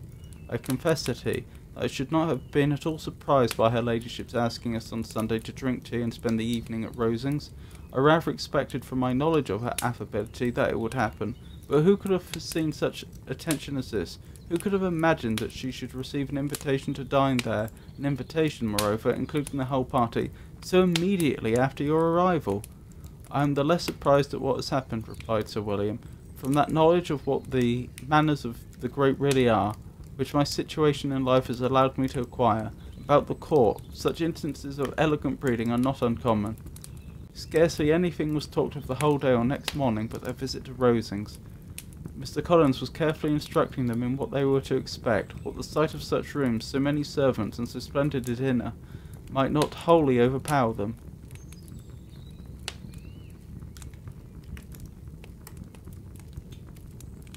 When the ladies were separating from the toilette, he said to Elizabeth, "Do not make yourself uneasy, my dear cousin, about your apparel. Lady Catherine is far from requiring that elegance of dress in us which becomes herself and her daughter. I would advise you merely to put on whatever of your clothes is superior to the rest. There is no occasion for anything more. Lady Catherine will not think the worse of you for being simply dressed. She likes to have the distinction of rank preserved." While they were dressing, he came 2 or 3 times to their different doors to recommend their being quick, as Lady Catherine very much objected to being kept waiting for her dinner. Such formidable accounts of her ladyship and her manner of living quite frightened Maria Lucas, who had been little used to company, and she looked forward to her introduction at Rosings with as much apprehension as her father had done to his presentation at St. James'. As the weather was fine, they had a pleasant walk of about half a mile across the park. Every park has its beauty and its prospects, and Elizabeth saw much to be pleased with.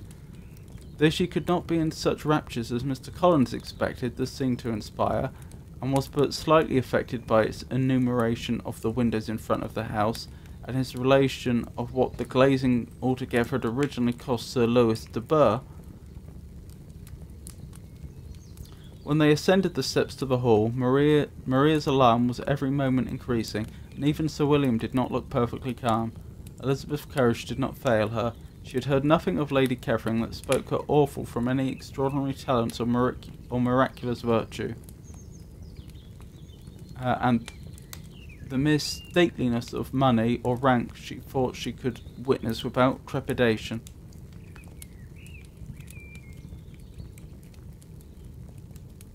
From the entrance hall, of which Mr. Collins pointed out with a rapturous air the fine proportion and the finished ornaments, they followed the servants through an antechamber to the room where Lady Catherine, her daughter, and Mrs. Jenkins were sitting. Her ladyship, with great condescension, arose to receive them, and Mrs. Collins had settled in with her husband that the office of... And as Mrs. Collins had settled it with her husband that the office of introduction should be hers, it was performed in a proper manner, without any of those apologies and thanks which he would have thought necessary. In spite of having been at St. James', Sir William was so completely awed by the grandeur surrounding him that he had but just courage enough to make a very low bow, and take his seat without saying a word, and his daughter, frightened almost out of her senses, sat on the edge of her chair, not knowing which way to look. Elizabeth found herself quite equal to the scene, and could observe the 3 ladies before her composedly. Lady Catherine was a tall, large woman, with strong features, which might once have been handsome. Her air was not conciliating, nor was her manner of receiving them such as to make her visitors forget their inferior rank.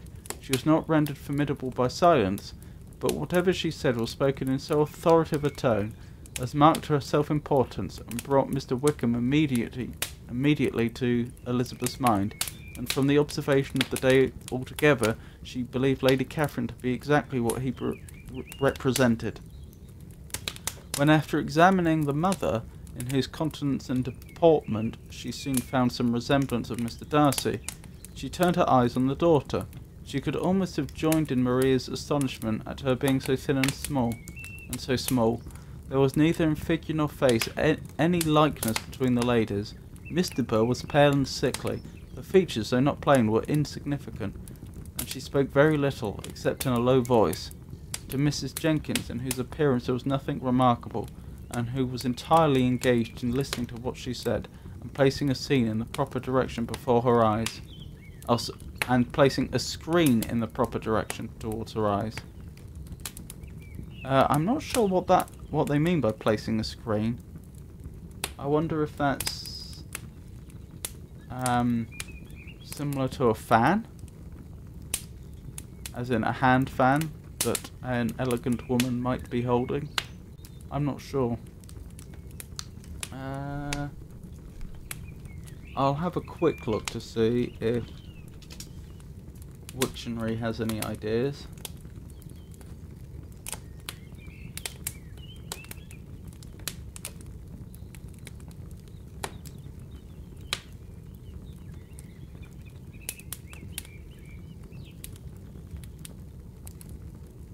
Doesn't look like it.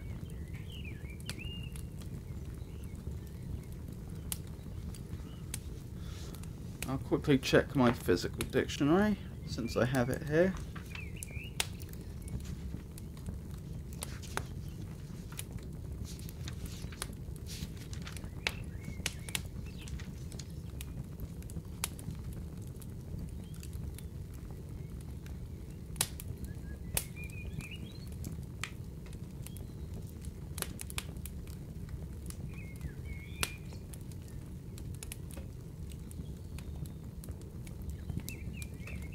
Any object utilized as shelter, especially from observation, expression of face, or measure adopted for concealment, protection afforded by these.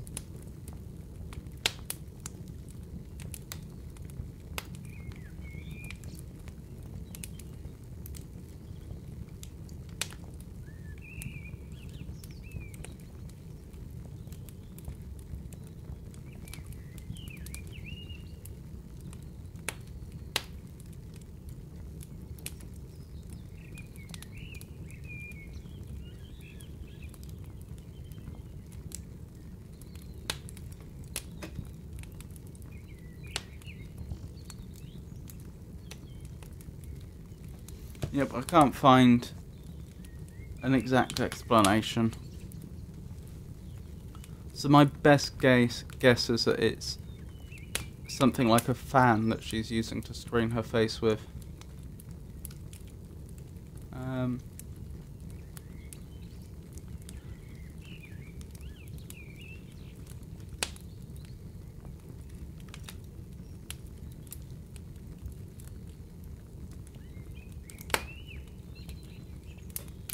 Sorry.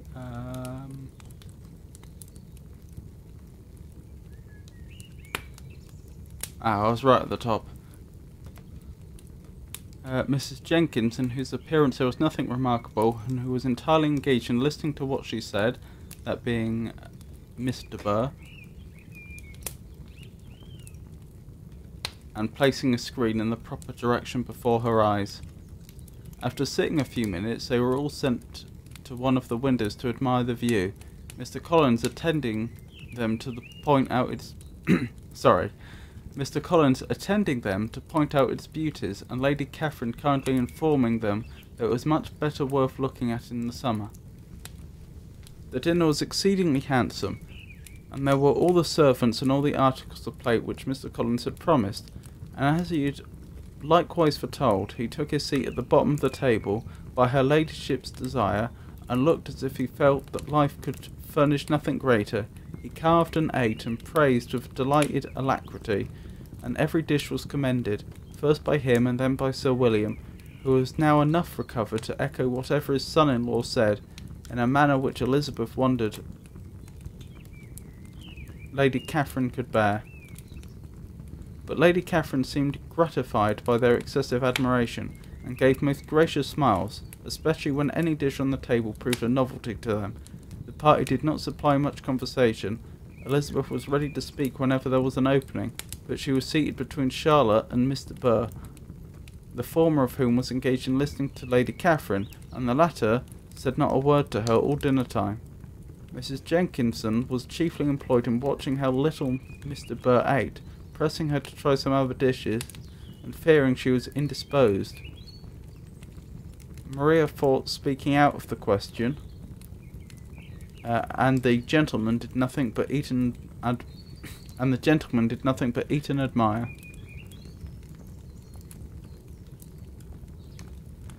I feel like they mean something specific when they say indisposed.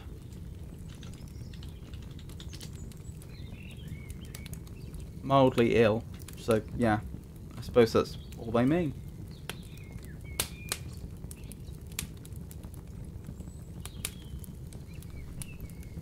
When the ladies returned to the drawing room, there was little to be done but to hear Lady Catherine talk, which she did without any intermission till coffee came in, delivering her opinion on every subject in so decisive a manner as proved that she was not used to have her judgment controverted. She inquired into Charlotte's domestic concerns, familiarity, and minutely gave her a great deal of advice as to the management of them all, told her how everything ought to be regulated in so small a family as hers, and instructed her as to the care of her cows and poultry. Elizabeth found that nothing was beneath this great lady's attention, which could furnish her with an occasion of dictating to others. In the intervals of her discourse with Mrs. Collins, she addressed a variety of questions to Maria and Elizabeth, but especially to the latter, of whose connections she knew the least, and who she observed to Mrs. Collins was a very genteel, pretty kind of girl. She asked her at different times how many sisters she had, whether they were older or younger than herself, whether any of them were likely to be married, whether they were handsome, where they had been educated, and what carriage her father kept, and what had been her mother's maiden name. Elizabeth felt all the impertinence of her questions, but answered them very composedly. Lady Catherine then observed, "Your father's estate is entailed to Mr. Collins, I think, for your sake." Turning to Charlotte, "I am glad of it, but otherwise I see no occasion for entailing estates from the female line. It was not thought necessary in Sir Lewis de Bourgh's family. Do you play and sing, Miss Bennet?" "Little." "Oh! Then some time or other we shall be happy to hear you. Our instrument is a capital one, probably superior to... You shall try it some day. Do your sisters play and sing?" "One of them does." "Why did not you all learn? You ought all to have learned. The Miss Webbs all play, and their father has not so good an income as yours. Do you draw?" "No, not at all." "What, none of you?" "Not one." "This is very strange. But I suppose you had no opportunity. Your mother should have taken you to town every spring for the benefit of masters." "Your mother would have had no objection, but my father hates London." That is of course what they mean by taking you to town, going to London. "Has your governess left you?" "We never had any governess." "No governess? How was that possible? 5 daughters brought up at home without a governess? I never heard of such a thing.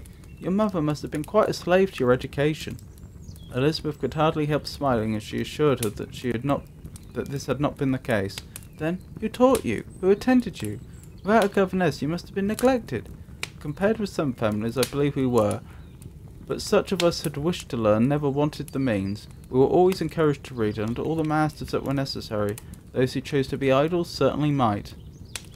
"Ay, no doubt, but that is what a governess will prevent, and if I had known your mother, I should have advised her most strenuously to engage one.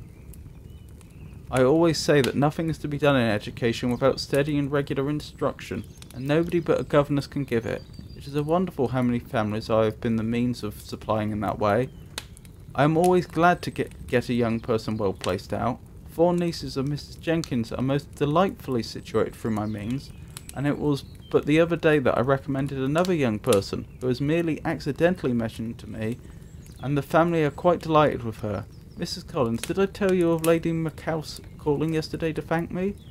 She finds Miss Pope a treasure. 'Lady Catherine,' said she, 'you have given me a treasure. Are any of your younger sisters out, Miss Bennet?' 'Yes, ma'am, all.' 'All? What, all 5 out at once? Very odd. And you only the second? The younger ones out before the elder ones are married? Your younger sisters must be very young.' 'Yes, my youngest is not 16. Perhaps she is full young to be in much company.' Sorry. Perhaps she is full young to be much in company. But really, ma'am, I think it would be very hard upon younger sisters that they should not have their share of society and amusement, because the elder may not the means or inclination to marry early. The last born has as good a right to the pleasures of youth as the first, and to be kept back on such a motive, I think it would not be very likely to promote sisterly affection or delicacy of mind. Upon my word, said her ladyship, you give your opinion very decidedly for so young a person. Pray, what is your age?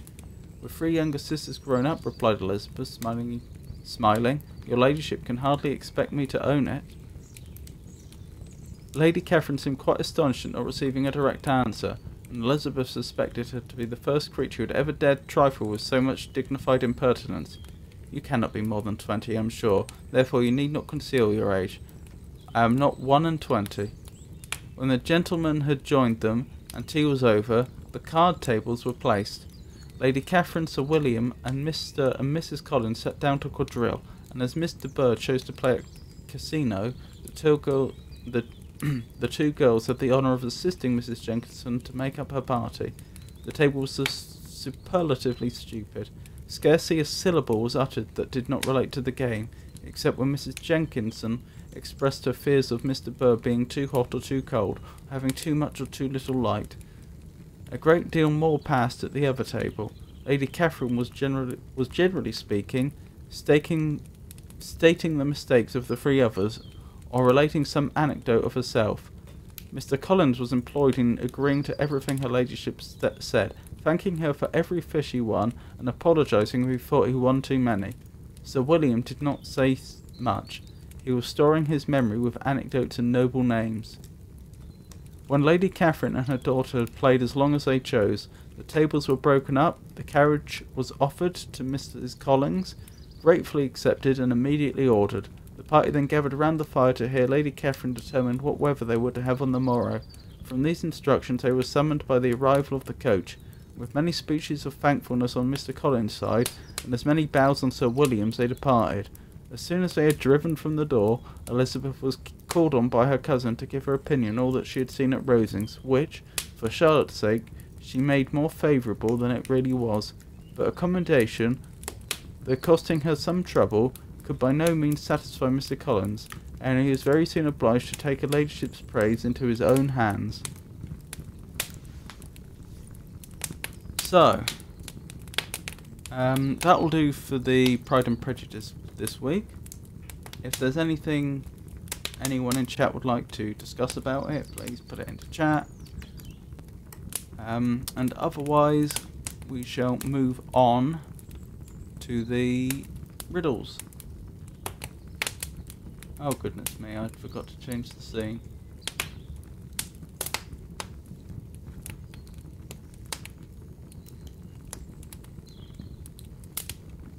So, I think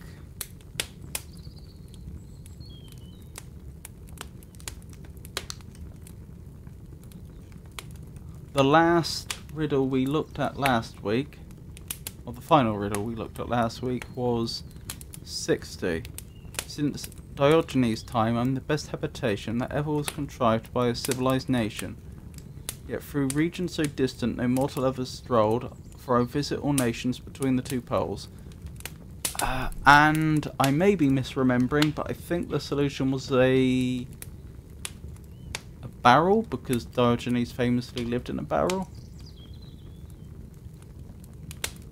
That is the ancient Greek philosopher. Oh, a ship. Nope. I was well off then.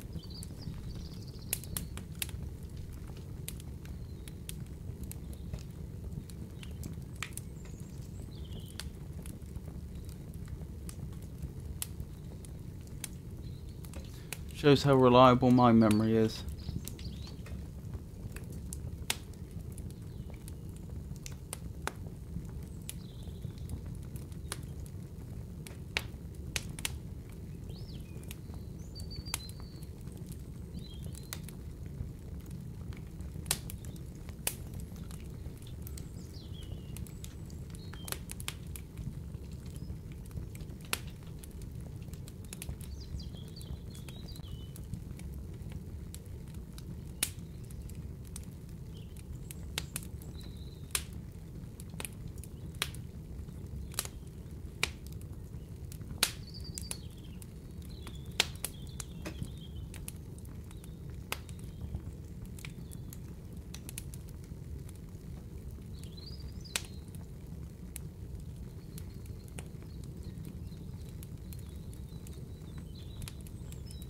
He slept in a large ceramic jar or pithos, and that's sometimes represented as a barrel.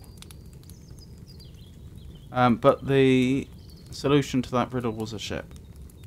So I was wrong. Anyway. Riddle 61. 4 things there are, all of a height, one of them crooked, the rest upright. Take 3 away, and you will find exactly 10 remain behind. But if you cut the 4 in twain, you'll find 1/2 doth 8 retain. 4 things there are, all of a height, one of them crooked, the rest upright. Take 3 away, and you will find exactly 10 remain.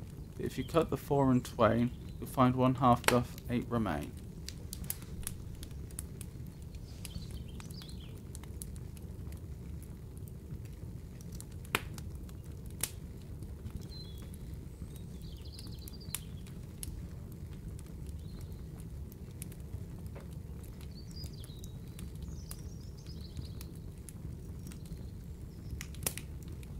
It sounds almost like Roman numerals, doesn't it? But it doesn't quite add up.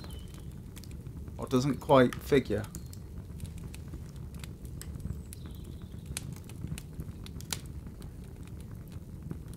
Four things there are, all of a height, one of them crooked, the rest upright. See, that would make sense if there were 4 uprights of a height, and then a 5th one that was crooked, because then that would make the Roman numeral 5. Take 3 away and you will find exactly 10 remain behind. That would be taking away 3 of the uprights to make the Roman numeral something close to the Roman numeral 10. But if you cut the 4 in twain, you will find 1/2 doth 8 retain. I don't think that can be it. I mean, I was thinking then, you know, like if you could then have 8 uprights if you basically cut away at the crooked one, removed it and cut at that point, but that doesn't quite figure. Oh, thank you, Mindful.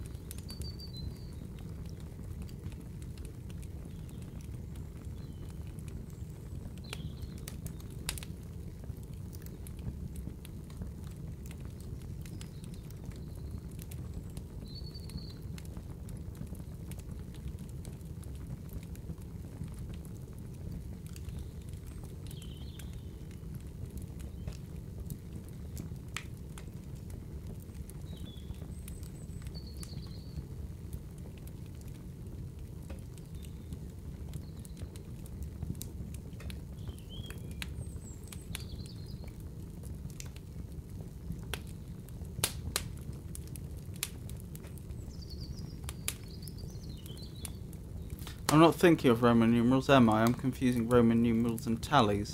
That explains the inconsistency.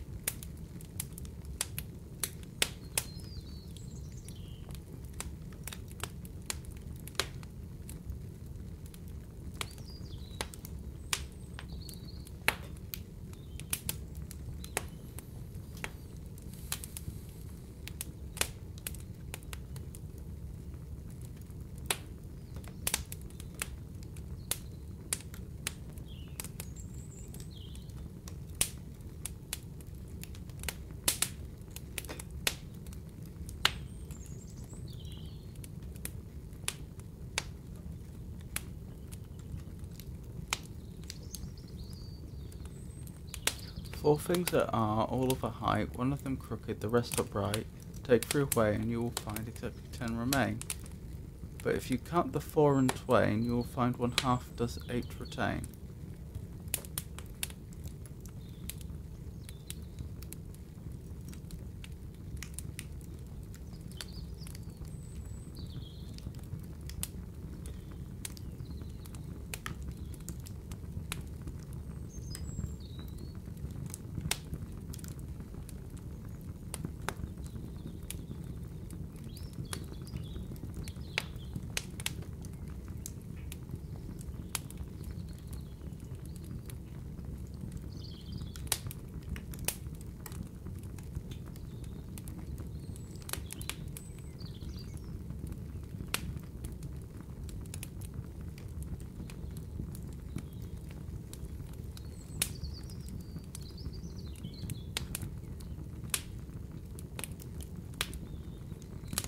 It does sound almost like it is some way of writing down numbers though.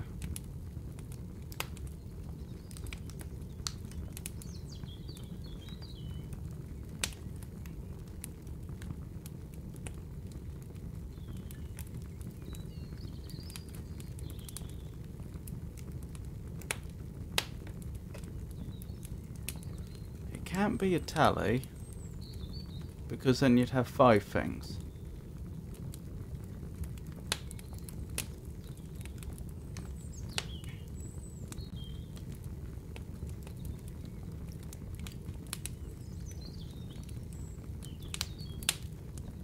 I don't think it could be Roman numerals either.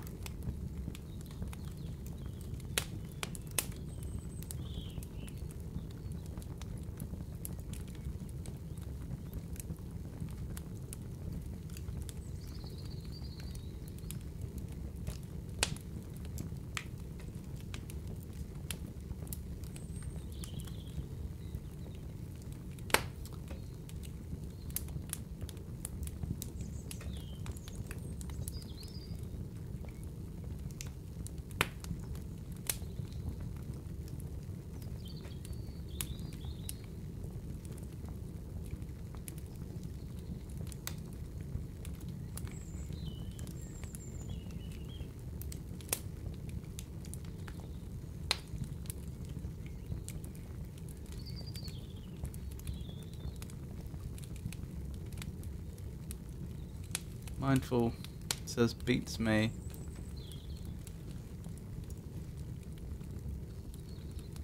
Okay, let's look this one up then.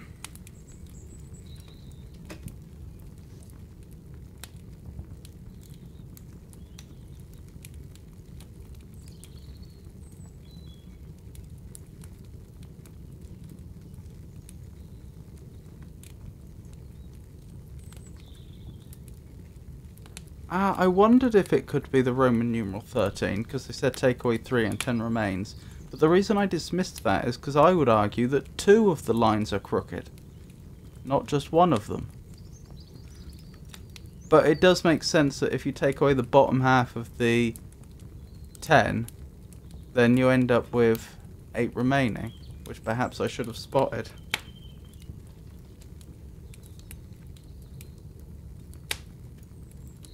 Four things there are, all of a height, one of them crooked, the rest upright. Oh, because there's 4 characters. There's an X, and then there's the 3 eyes. And they're all of the same height, as you can see up here, but one of them's crooked, that being the X. Take 3 away and you will find exactly 10 remain behind. That makes sense, but if you cut the 4 in twain, you'll find 1/2 of 8 retain. If you cut all 4 characters in half, the eyes remain the same. They're still eyes, but the X becomes a V. Okay. So that makes sense in retrospect.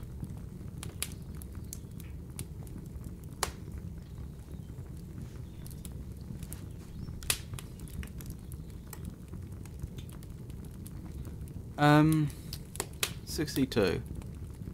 From the third Henry's reign, I my pedigree trace, though some will contend that more ancient's my race, but in those early days my importance was small, I never came by chance but obeyed others' call. Now so willing am I, no entreaties I need, but I tremble and fear lest I should not succeed. I'm a mere human creature like you or another, but to form me requires neither father nor mother. And, what is more strange, I have often a brother. I was born among riot, tumult and noise, of a numerous family, most of them boys. We are none of us dumb, some of language profuse, but 2 words are as many as most of us use. One little hint further to give, I think fit, we all of us stand before we can sit.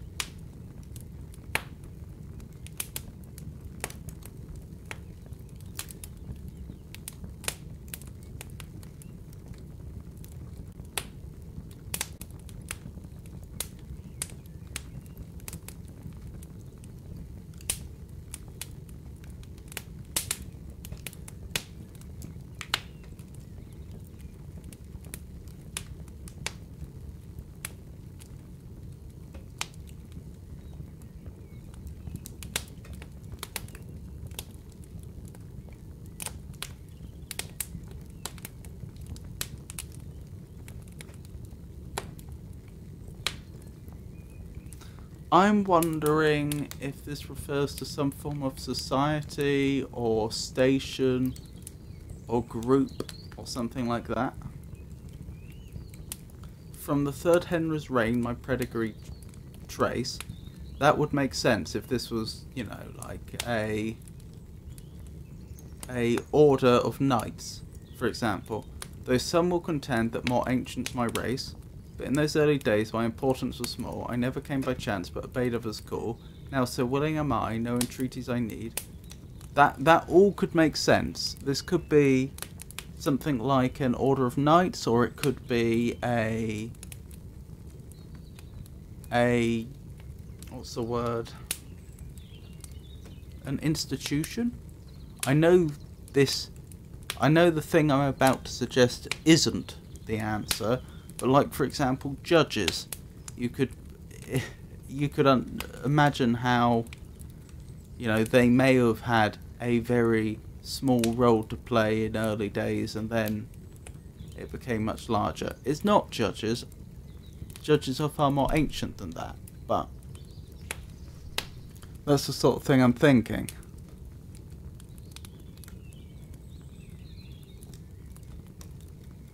But I tremble and fear lest I should not succeed. I'm a mere human creature like you or another, but to form me requires neither father nor mother. That would make sense if you become one of these in your life. You aren't born one, you become one. And what is more strange, I have often a brother. I was born among riot, tumult and noise. That's what makes me think there could be some connection to either war or civil unrest.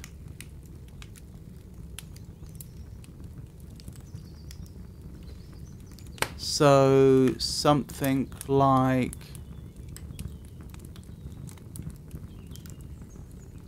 a bailiff.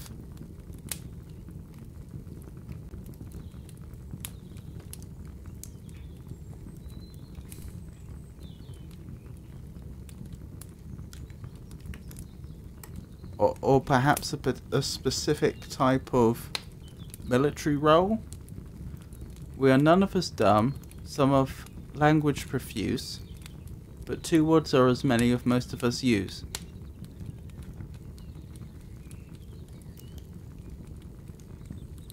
One little hint further to give, I think, we all of us stand before we can sit.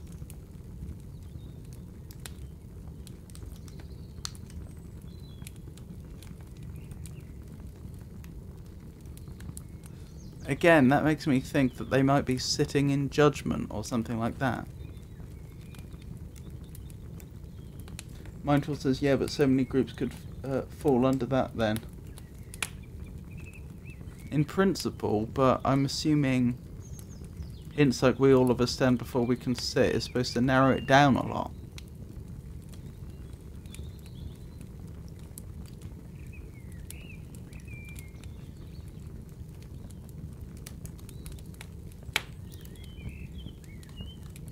A barrister?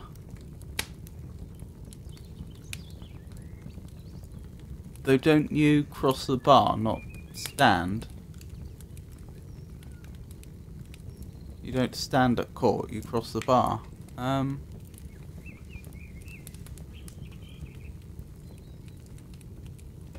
Something like that.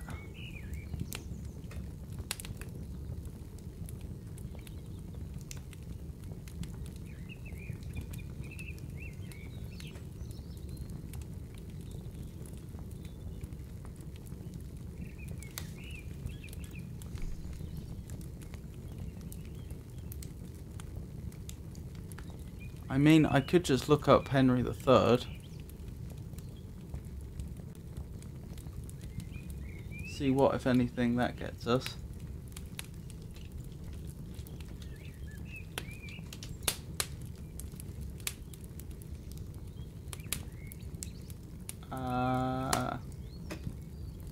Henry III of England. Henry of Winchester, son of King John and Isabella of Angoulême. I'm butchering that. I have no idea how to pronounce that. Henry assumed the throne when he was only 9 in the middle of the First Barons' War.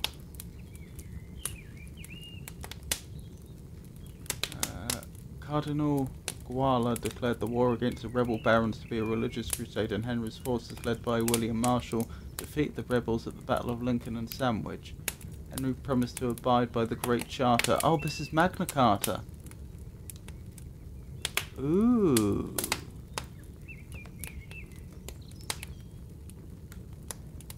That feels like a massive hint, which limited royal power and protected the rights of major barons. His early rule was dominated by Hubert de Burgh and then Peter de Rocher, who established royal authority after the war. In 1230, the king attempted to reconquer the provinces of France that had once belonged to his father, but the invasion was a debacle. A revolt led by William Marshall's son Richard Marshall broke out in 1232, ending in a peace settlement negotiated by the church.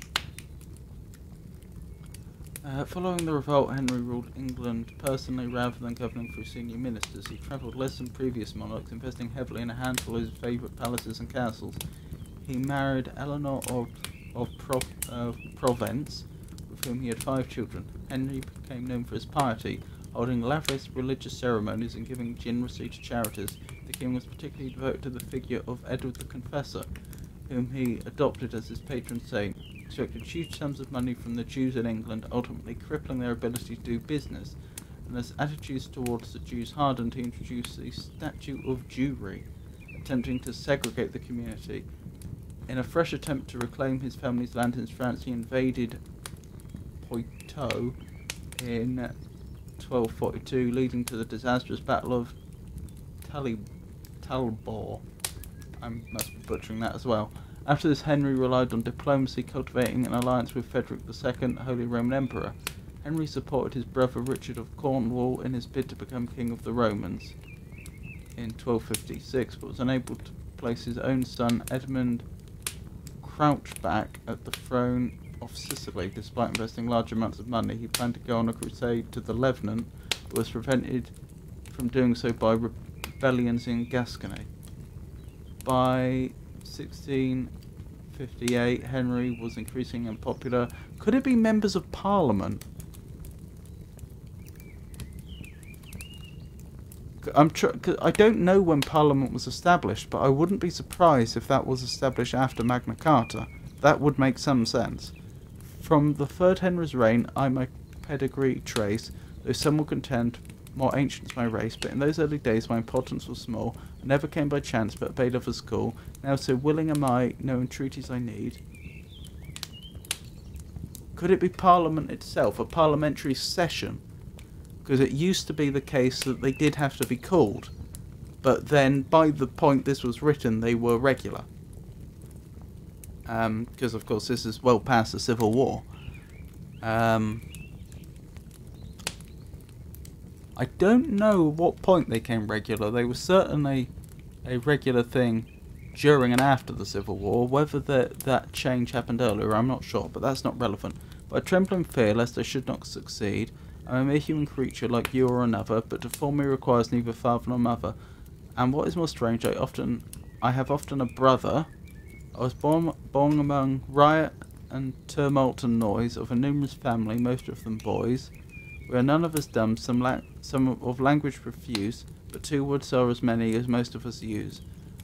One little hint further to give, I think, we all stand before we can sit. I really feel like that's related to Parliament in some way. I just can't quite get there.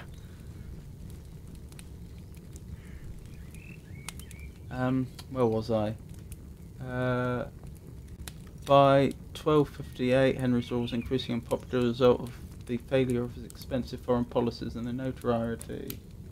Mindful says this makes sense with the last line, since they have to stand for the judge before being seated.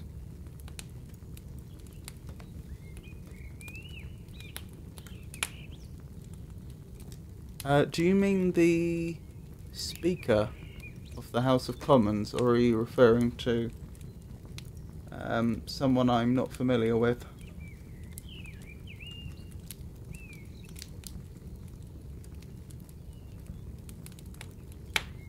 As well as the role of his local officials in collecting taxes and debts, a coalition of his barons, initially probably backed by Eleanor, seized power in a coup d'etat and expelled the Potovans from England, reforming the royal government through a process called the Provisions of Oxford. Henry and the baronial government enacted a peace with France in 1259, under which Henry gave up his rights to his other lands in France in return for King Louis IX recognising him as the rightful ruler of Gascony. The baronial regime collapsed, but Henry was unable to reform a stable government, and instability across England continued. Yes, Mindful said, or you know, the Speaker. Yes. See, that's what I'm thinking, but it just doesn't quite work with this riddle. It feels like I'm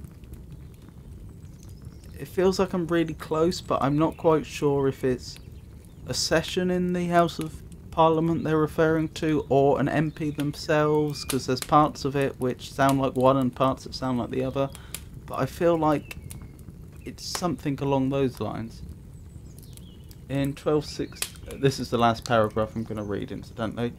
In 1263, one of his most radical barons, Simon de Montfort, seized power, resulting in the Second Barons' War. Henry persuaded Louis to support his cause and mobilised an army. The Battle of Lewes occurred in 1264, where Henry was defeated and taken prisoner. Henry's eldest son Edward escaped from captivity to defeat de Montfort at the Battle of Evesham the following year and freed his father. Henry initially enacted a harsh revenge on the remaining rebels, but was persuaded by the church to modify his policies through the dictum of Kenilworth. Reconstruction was slow, and Henry had to acquiesce to various measures, including further suppression of the Jews to maintain baronial and popular support. Henry died in 1272, leaving Edward as his successor. He was buried in Westminster Abbey, which had rebuilt in the second half of his reign, and was moved to his current tomb in 1290. Some miracles were declared after his death, however, he was not canonised. Henry's reign of 56 years was the longest in medieval English history, and would not be surpassed by an English or later British monarch until that of George III in the 19th century. So no additional help there, mainly just the connection to Magna Carta. So I don't have any... Oh, no worries, Mindful. No worries at all. So I don't know precisely what it is. Obviously anyone in chat is welcome to guess as well. But I'm guessing it's something to do with Parliament.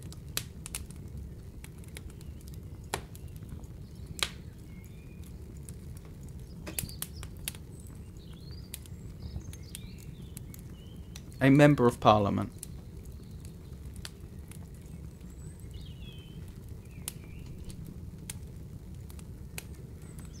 Whew. I may not have had it exactly, but I'm pleased with that one.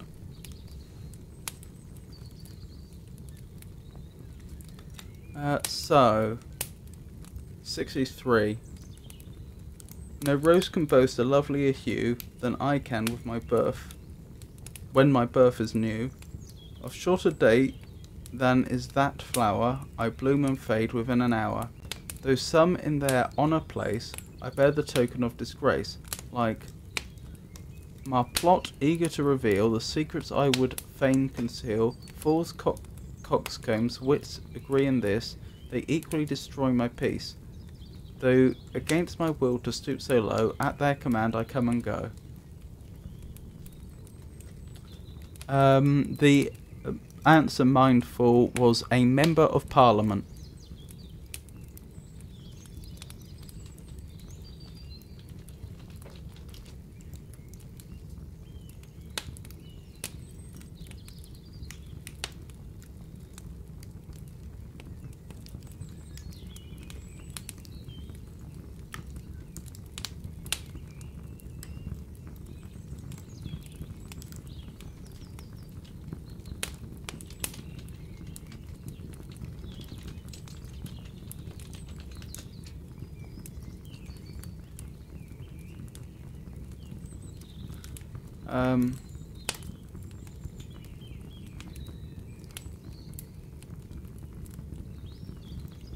No rose can boast a lovelier hue than I can when my birth is new. Of shorter date than is that flower, I bloom and fade within an hour. Though some in their honour place, I bear the token of disgrace, like my plot eager to reveal the secrets I would fain conceal. Fools, coxcombs, wits agree in this. A coxcomb is a foolish or conceited person. They equally destroy my peace. Though against my will to stoop so low, at their command I come and go.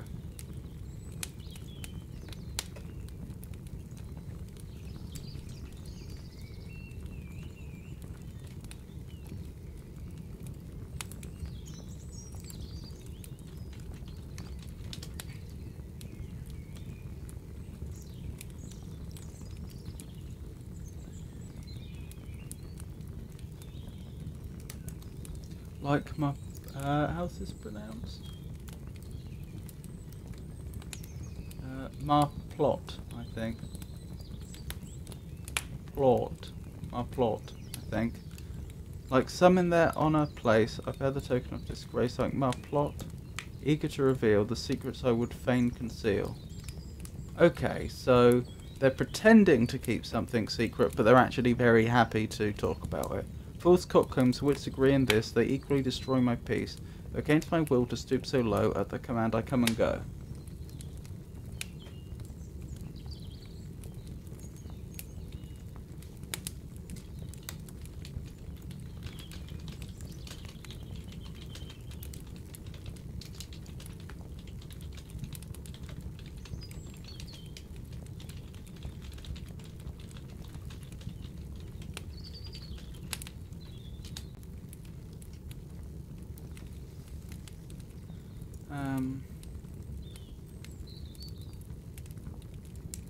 No rose can boast a lovelier hue than I can when my birth is new.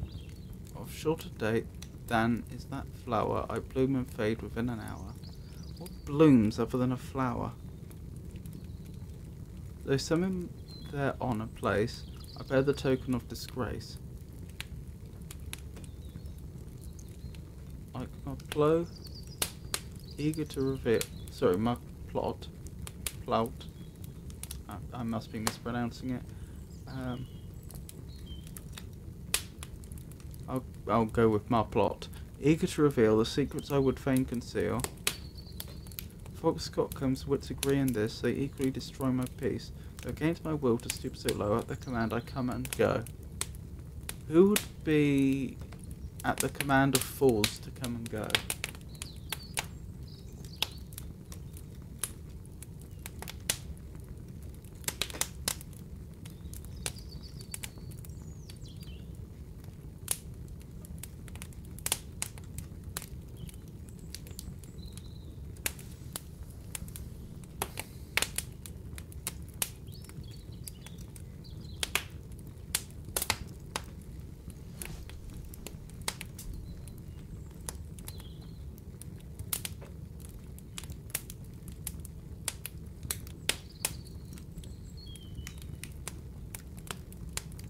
Blooms and fades within an hour.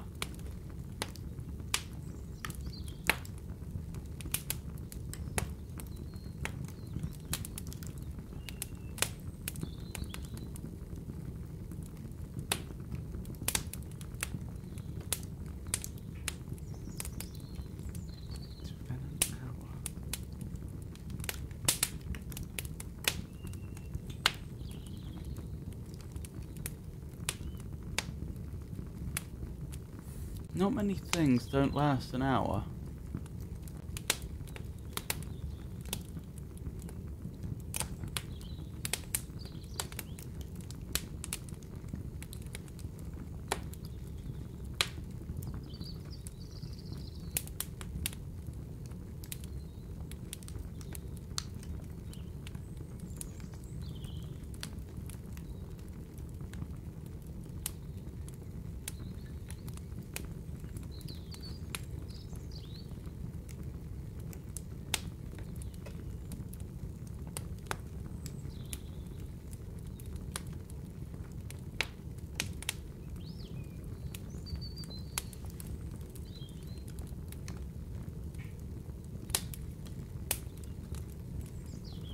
I mean, anything that melts might not last an hour, but I doubt that's it.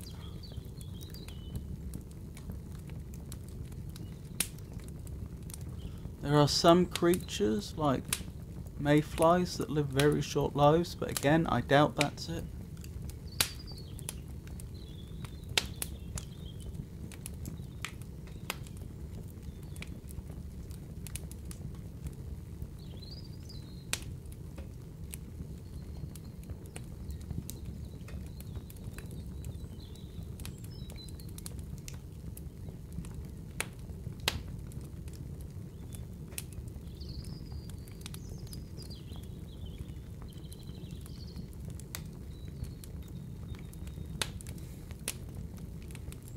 I think a candle would last longer when lit, and it certainly wouldn't be eager to reveal secrets I fain conceal.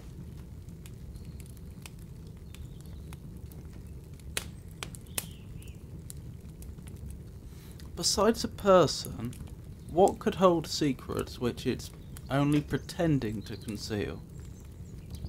I suppose a letter, maybe? Arguably.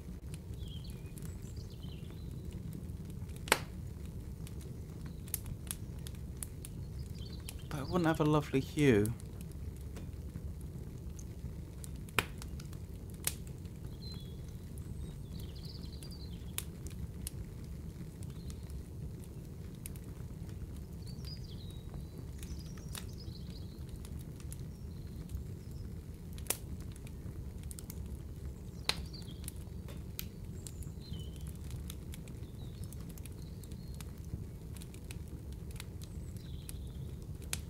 I don't know. I'm going to look it up. Very briefly, I entertained at the end the idea that it might be a fine wine or something like that, but I don't think that figures. I don't see what that would have to do with concealing secrets. You know, with the idea that you'd open a bottle and it would be gone within an hour and it would have a lovely hue. But again, like nothing to do with secrets, that doesn't figure. A blush. A blush! Of course. That makes sense.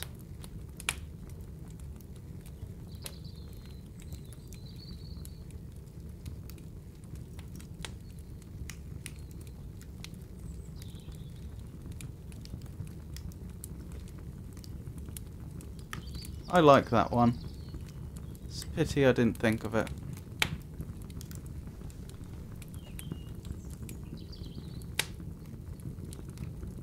So, thank you for coming everyone. I hope you enjoyed the stream. I'll be streaming again on Friday with some more Pokemon Crystal. I will likely also be streaming on Saturday with some more of that. Come Monday, I will be returning to Grim Fandango, and then next Wednesday it will be back to Poetry, Prose and Riddles.